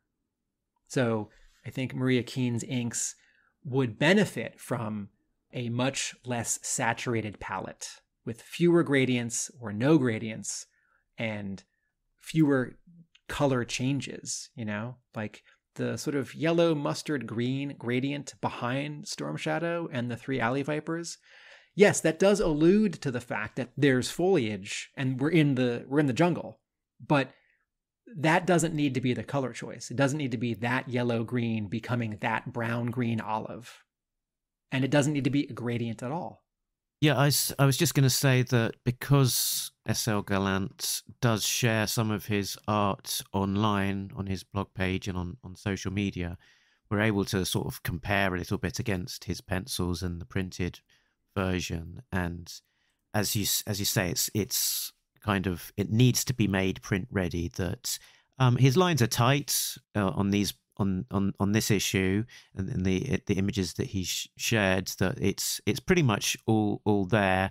So there's somewhat of looseness to be cleared up. But the key thing is that in terms of the spotting of blacks, that is not done. It's all left open, with X's to indicate where the blacks need to be inked in. So I think, in terms of time process, that it's sort of division of labor. I'll do the detail of the drawing, and I need someone else to finish it off and put the blacks where they need to go. Is the key thing happening here that definitely needs to happen to get it print ready. And it, if it wasn't the inker doing that, it would need to be a colorist taking just as much time and doing the same thing, essentially filling in, manually looking where those X's are and where it needs to be made into a solid black. One thing I noticed slightly different about the inking, talking to maybe it being more quick, is that some of the inking choices, the more sort of, I guess, inventive inking choices that we were seeing in some of the earlier issues, like I think 291, where we noticed that there was kind of these zipper tone effects and things. We've seen less of that in this issue. There's something in the art in this issue which it's not new for G.I. Joe, but it's a little uncommon, and that is blood. There's a lot of blood. It's a lot of ninjas, a lot of slicing and dicing. Yeah, and we saw. I'm trying to remember when we saw some blood in the Silent Option miniseries. We saw. I think there was a lot of blood in Dawn of the Rashikaze between 245 and 250. Yeah. Neither Diaz drew both those arcs. I think he was drawing a lot of blood. And all of this blood in issue 300 is brown. Whether on purpose or not, that's a reference to the Comics Code Authority rule, or Marvel's interpretation of it, sort of in the 70s and 80s, where the Comics Code Authority went into effect in the 50s. Publishers came up with it so that they could put EC, not DC, out of business and stave off criticism and legislation and book bans and book burnings, right? So the publisher said, okay, we'll police ourselves. Comics won't be too ghastly and violent and sexual. And one of the rules was blood can't be red. And if I don't have that fact entirely accurate, then Marvel certainly made up that rule for itself in its process of being code approved and getting the Comics Code Authority label on its covers. You don't see a lot of blood in G.I. Joe comics. Yeah, let's flick to, I think it's around about page 12. Snake Eyes in the lab. He's in full berserker mode, mow him down, and there's some great storytelling here with Mindbender and Geoffrey ducking out of the lab while the troops rush in, and he's defending himself with that alley viper shield, and the bullets are bouncing off. And then there's this great panel of clone Snake Eyes with one hand slicing a night creeper, and with the other one he's decapitating a night viper with the alley viper shield. Schlunk. That's the heads disappearing. And then the next page is a splash page of Snake Eyes sort of in the lab, and in the bottom right hand corner is a sort of a viper knocked out in purple with a smoking head with a great big hole in the back of the helmet with the smoke coming out of the back of it and drips of blood coming down from it. Great stuff. Yeah, we didn't see a lot of blood in the Marvel run. We have seen more blood in the IDW run. I'm always a little surprised when we see it, because I always think of this comic as sort of being aimed at 7 to 15-year-olds, and the lower half of that, 7 and 8 and 9-year-olds. But, it's who this comic is aimed at right now in 2022 is different than who... 47. Wait, what did I say? No, it's now aimed at people the ages of approximately 47. Right. There was a while early on in the IDW Hama run when, by the barcode, every issue said recommended for readers 13 and up. And that disappointed me, because I didn't feel like the comic was darker than it had been in the 80s. And in the 80s, it was advertised on television for kids buying the toys, 6, 7, 8, 9, 10, 11, 12. But yes, if you were to hand me this comic book, IDW 300, is it PG or is it PG-13 if it was a movie? I think it's PG-13. But there's also no cursing and no nudity. And, those three categories, those two plus violence, you sort of do your math. You mix your formula. It's like, okay, I can say the F word once, but because I'm so used to the Marvel take on gunshots and explosions and swords, when there is this much blood in an IDW issue, I'm always surprised. But, if you cut up a viper like that, there would be that much blood. So it's grounded. I wanted to point out one more thing. Okay, on page 7, this isn't a good thing or a bad thing. It just is. But it's an observation of the mechanics of comics. When I read comics, I'm paying attention to how much time or distance takes place between panels or between pages. And I think a lot about Scott McCloud's book, Understanding Comics. And he comes up with, in that book, 6 different types of panel-to-panel transitions. He has names for them and examples. And the 3 panels on the top of this page, right, these are all moment to moment. Duke says something, and then it's a moment later, even though we're somewhere else seeing a televiper, but Duke's dialogue continues. And then in the next panel, it's a moment later, and we're back on the plane, and Scarlet is reacting to Duke. I love her expression, and I love the body language that she's pointing. From the 3rd panel on that page to the 4th panel, Hama and Gallant jump ahead several minutes because Duke says, "Get your shoots on," Wild Bill circle back around. And then in the next panel, Stalker and Scarlet already have their chutes on. They're already in the back of the plane ready to jump out. She's already jumped out. And again, this isn't, I guess this is a good thing, right? I'm not saying this is amazing or innovative, and I'm not saying this is problem or unclear or bad. I'm just saying this is the language of comics, that sometimes you have a break like this on a page turn. You can have breaks like this within a page. But if you are writing your own comics, something to think about is, for example, with this page, like, did we need the 1 or 2 beats between these two panels where Scarlet and Stalker walk to the back of the plane and then put on their parachutes and then open the door, right? Or do we need to see a panel of the plane aiming one way and then turning around in the next panel and now aiming the other way, right? Circle back. And the answer to those questions is no. So you as the writer, or you as the artist, or you as the writer-artist, get to choose your pacing, right? To use a film term, how much are you cutting? What are you cutting between shots? You know, like, is it more of a montage? Are you jumping ahead a minute? So when I saw that, I thought, cool, I should mention that on the podcast. Back to you, Mark. I spy with my little eye. So I spy a 1987 Cobra jetpack. A very rare appearance for this strange little vehicle. Yes, and this is, I think, Hama creating a problem for himself and then writing himself out of it, or thinking of a solution to a problem while he thinks of the problem. Okay, I need to take down the C-130. Yep. And before the Cobra jetpack crashes, 2 or 3 panels above it, we see some in the air. So, you know, the groundwork is laid. Yep. Pop quiz. Who is on the box art to the 1987 Cobra jetpack? Mindbender? It is Crystal Ball.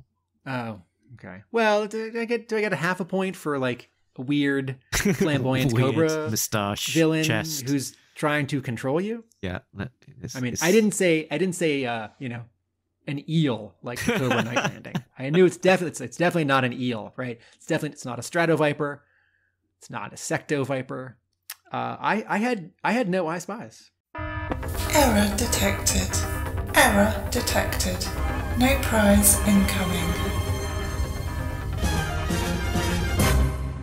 I have 2. One which is definitely an error, and one which is something to explore. My definite error was that on around about page 22, when they're back in the lab, Snake Eyes is by the loading bay. Top right-hand corner, by the words "in the lab," there is a Cobra being shot. What character is that being shot, Tim? That is a good question. Well, it sort of looks like that character has a vest like a regular Viper, but they don't have knee-high boots like a regular Viper. And there seems to be some logo on their helmet, but Vipers do have a thing on their helmet, those goggles. But Shall I put you out your misery, Tim? It actually, in terms of the colouring, it looks a little bit like that character Rip It, I think. The Cobra Hiss 3 driver, I think that is. But what the character, I'm 99% sure, is meant to be is a miscoloured Saw Viper. oh, You think about the sort of the slit on the eye there, but the real tell is, and the sort of the vest, that sort of built up kind of flak jacket type thing. But the real tell is the weapon that he is holding. It is that distinctive Saw Viper gun. With that's good. That's good. The error detected that I was less sure about was earlier on in the issue. It's on that page where he's getting a bit confused. He's seeing Scarlet, and they say, "What's he doing with his sword?" And initially, on the "What's he doing?" panel, he has got his sword in his hand, and with his sword, he seems to be putting it on his back, and then on the next panel, he's drawing the sword. We should shoot. And I was thinking, why has he got to draw the sword if it's already in his hand? But as I'm saying this, I kind of have realised it myself. He's got the sword in the scabbard. It needs the scabbard needs to go on his back so that he can unsheath it and keep the scabbard in its proper place on his back. I also thought about this and wondered about the sort of 1, 2, 3 of it. Yeah, when I first looked at it, it didn't really make sense, but I think it's still a bit weird, but it sort of clicks. Do you have an error detected? I do. I have 4. Oh my word! Okay. The first one may not be an error detected. Page 9, panel 3.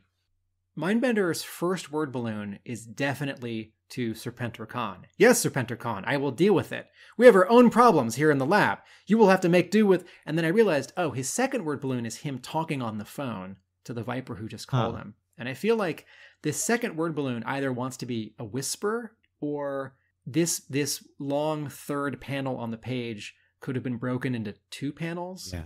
And Mindbender in the second panel, he sort of turns and has an aside, and he says directly into the phone, we have our own problems here. You'll have to make do with what's available to you. And then, but is coming from the phone. Because I don't know if he's so embarrassed or worried that Serpentor Rex Khan will hear him tell the Viper out on the beach, or excuse me, in the jungle, that he's on his own. But I feel like something in the art or the lettering or the storytelling needed to create a bigger difference between Mindbender's 2 word balloons here. Yeah. So not quite an error detected, but half of an error detected. And of course, Shannon's probably working from a script here that doesn't have the panel by panel beats with all of the dialogue. So that's kind of worked out after the event. So, hard one to lay the blame anyway on this one, I think. Yeah, I mean, I think this is one of those cases where the editor reads it when it's all done and hopefully has the time to sit on it for a day and say, oh, you know what? This sort of mistake inadvertently cropped up between writing and drawing and word balloons. What's the easiest fix? Oh, should we turn that word balloon into a whisper? Make it gray or have a broken line around it, a dotted line around it. It's oh, well, we don't have time to draw a new panel or do a patch. Okay. Error detected. Turn the page 10. The caption says, on the west shore of Cobra Island. And Cutter refers to the ramp down on the whale. And on the bottom right of the panel, the ramp is sort of sitting on the water. And that's when I realized that J. Brown put in this photograph of water for the entire background, but you can see that there's some foam under Polly. And then sort of to the left of the whale. It's no. The entire right side of this panel shouldn't be water. Those 2 rocks on the top right, to the right of them, that should be brown or beige. That should be sand or dirt. Correct. Yeah. So this background, so the error is that this background is missing a layer, or it's missing a color.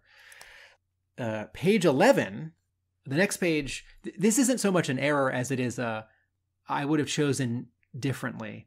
So there's a night creeper in 2 of these panels trying to take out Snake Eyes with a machine gun.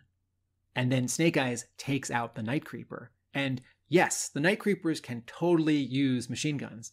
And there isn't room in this issue for a random Cobra contractor ninja to have a ninja face-off with Snake Eyes. But in general, when I see night creepers, particularly ones with swords in their backpacks, I want to see them use their swords.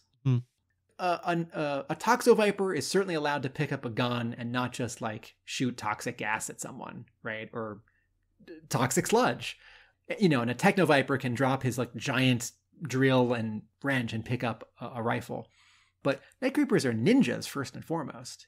So anyway, and then this is a very small one, but on page 25, this is where the cocktail waitress in the jetpack tries to take down the C-130. In the second panel, the word balloon tail that's going to Ghost Rider in the stealth cockpit is actually pointing at the air intake on the stealth, and there's definitely not a pilot there. Okay. Harsh, Tim, but fair. It's it's true. You should have been pointing in the cockpit. That's in the details. That is in the details. But in the previous panel, the two word balloons do terminate roughly where Wild Bill and Duke would be in the cockpit. So It's a Larry Hama colloquialism. He's talking G.I. Joe and all its heroism. Can you guess what it is? Is it something new? Now listeners, Larry drops a slice of real life on you. I had a good colloquialism this issue. It was "damn the torpedoes." Now, as an American representing all American people and knowledge, is this an exclamation that would be common knowledge to most, Tim? 50-50. I think it's a phrase that I have heard, but I've only heard people use it sort of, it's probably a military term from this is all conjecture. I feel like I've only heard people use this sort of in an indirect reference back to its original meaning. I don't know. I don't know what it means. I've always thought I knew what it means, but I actually want to hear you tell me. Where it comes from, Tim, is an exclamation by David Farragut, an officer in the Union Navy in the Civil War in 1864, warned of mines, which were called torpedoes at the time, in the water ahead. Farragut said, "Damn the torpedoes, Captain Drayden, go ahead. Dewey, full speed." So it's an exclamation harkening back to a time in the Civil War where a military leader was basically saying, "Head into the danger." Yeah. Right. Okay. Or a reference to the third studio album by Tom Petty and the Heartbreakers. Okay. So I just sounded ignorant when I was making my uneducated guesses. I'm going to distract you for a moment now and tell you that there's a GoBot, and his name is Dive. And that's a thing that captains of that the command to submerge a submarine in the actual Navy. When you want to submerge your submarine, you say dive, and that's his name. Is the GoBot a submarine? Yes. Oh, that's good then. No, he actually changes into an 18-wheeler. Quote of the week, quote of the week, quote of the week, quote of the week, quote of the week, quote of the week, quote of the week. In a very recent episode of our podcast, we talked about the final Devil's Due issue of G.I. Joe written by Brandon Jorwa, the end of that first series. And Jorwa writes a line that I take to be a comment on the fact that had to be the final issue. And I think this one is inadvertent, but I interpret it similarly. On page 15, Cutter has just taken on 2 people onto the whale and now 2 other people onto the whale. And it's Dawn and Cobra Commander, right? So suddenly they have Cobra Commander as a prisoner on the whale. And previously, when the first 2 people show up, it's like, how'd you get here? It's a long story, right? And then 2 more people show up. And he says, I think we're in for another long story. Yeah. And I thought, yes, Larry Hama, you are writing many more G.I. Joe comics for a long time. Excellent. I had 2 favorite lines. The first one is in the lab when they're talking about whether Snake Eyes has been properly reprogrammed. Serpentor's, he's potentially extremely dangerous. Vipers, keep an eye on him. Mindbender, there's no need for that. He's been completely reprogrammed. His loyalty to Cobra is indisputable. Just because a tiger purrs, you don't let it loose in a nursery. Did you program total loyalty to Cobra when you were resurrecting me? Of course I did. Well, that didn't work out very well for Cobra Commander, did it? Excellent. Great dialogue there. And then there was a similar bit towards the end of the issue where they're talking about actually using this, what do they call it? The zombie bomb. And and Serpentor is sort of indicating he's going to use it. Mindbender says, "What are you doing? You can't trigger this thing." "That's precisely what I'm doing. But, think of it as starting out a great new adventure." "You're insane." "Well, yes. You should have thought about that before you resurrected me." Brilliant. Hammer's ear for dialogue, and particularly with these more bombastic villains, is unsurpassed. Always a highlight. I'm very much looking forward to, in a new series, whether it's a scene with Cobra Commander being crafty and obnoxious as prisoner on the whale, on the killer whale, surrounded by Joes, getting away from Cobra Island, or sort of jumping ahead in a prison cell on a U.S. military base or at Joe headquarters. Hama writes a good Cobra Commander, of course, and I really like Hama's Cobra Commander when he's backed into a corner. Because, I mean, let's not forget, sort of this closes out with Stalker saying they've got Cobra Commander captive already, and he says, "If we capture or neutralize Serpentor Khan and Dr. Mindbender, we will have gutted the entire Cobra High Command. Let's get down to business." So, Cobra very much on the ropes, and then this zombie bomb, mutant zombie bomb, is the wild card. What on earth is that? What on earth is going to happen with that? We interrupt this broadcast to bring you a message from Mark in the future. Mark here. I spotted someone making a connection here to the mutant zombie bomb, and that is that the rumor is that the new publisher will be Robert Kirkman's imprint, Skybound Image, and we've got here a mutant zombie bomb. Kirkman is the Walking Dead creator, the zombie guy. Is this Larry potentially making a little cheeky Easter egg reference? Okay, that's it from me. Back to Mark in the past. I don't know. And if we guessed, we'd probably be wrong. Is this how I finally... Did I do this reference already in a previous episode? Is this finally how I got my Toxo Zombie? I was promised a Toxo Zombie because of an action figure in 92, I forget, 91, 92, 93. And the groundwork is laid in that Andrew Wildman issue. Is it 125 with Flint upside down? Mm-hmm. There's a hand reaching up out of that vat, and a Toxo Viper falls into a vat in that issue, or the issue before, or the issue after. And no one at Hasbro made Hama introduce that character so they could sell that toy. That character certainly didn't show up on the cartoon, though the Eco Warriors get a two-parter, and we get a lot of cesspool. But are they going to detonate the bomb? And at least one of somewhere there's a Toxo Viper who's closest to it, and he becomes a zombie. Maybe. Should we give this a score? You can break out your Yojo Cola from assembly required. Lift the lid. I haven't gotten it. I haven't gotten it yet. I was gonna meet up with Chris McLeod last weekend, both to be social and also so he could hand off my bottle that he nicely drove back from Iowa. Okay, for dramatic purposes, let's pretend.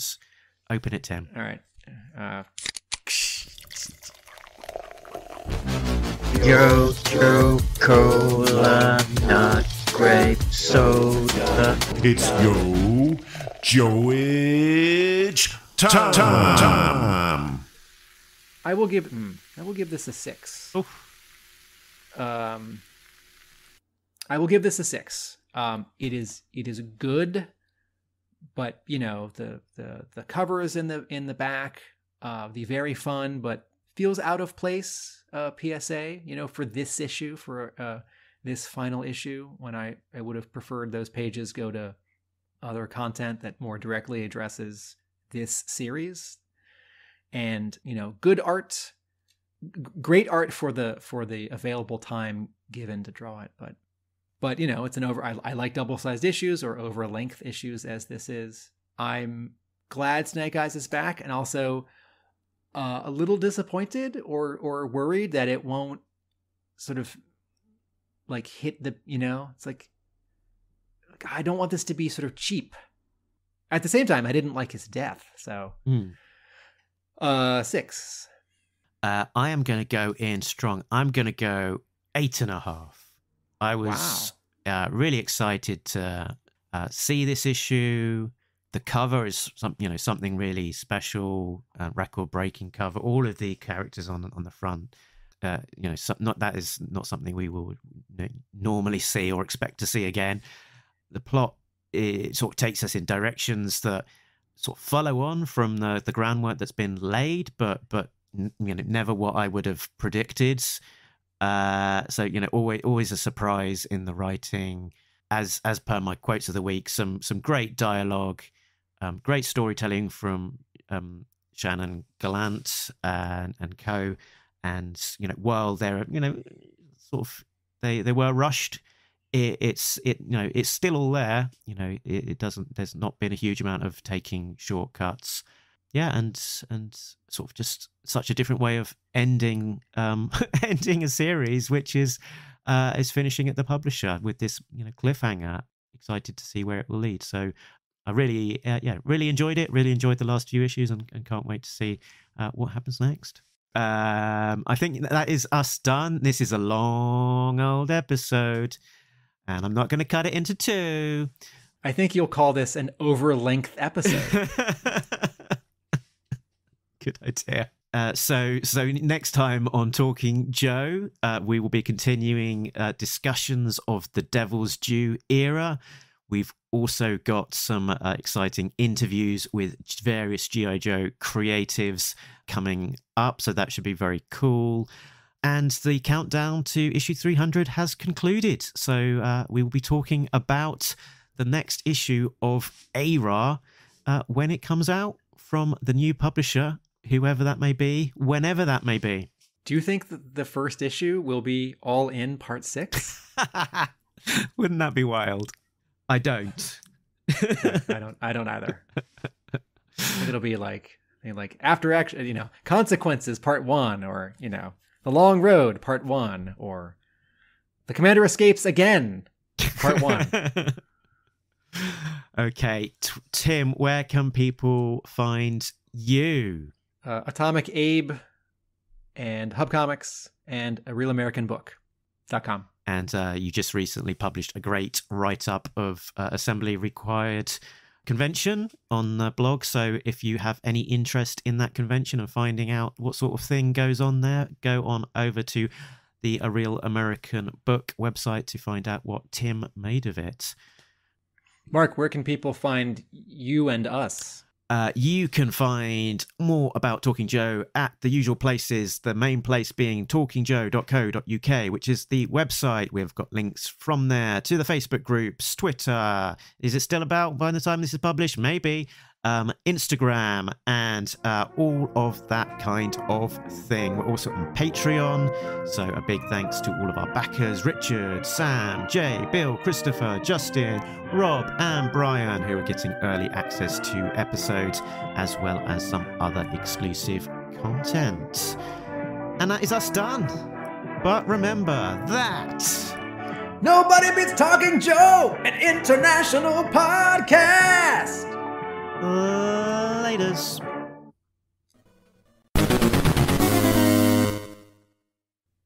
I just noticed that Cobra Commander is on the cover twice. He's getting punched on the bottom, and he's also in his battle armor. No, he's getting punched in the face. Sorry, what did I say? You're saying he's getting punched on the bottom. He's getting punched on the bottom of the cover, and a little more than halfway up on the back cover, close to the edge, on the left side next to Crocmaster, there is Battle Armor Cobra Commander. Or is it Fred? Oh, right. Okay, right. I'm sorry. Cut that. Just cut that. Bonus waffle. Congratulations, the 7 of you.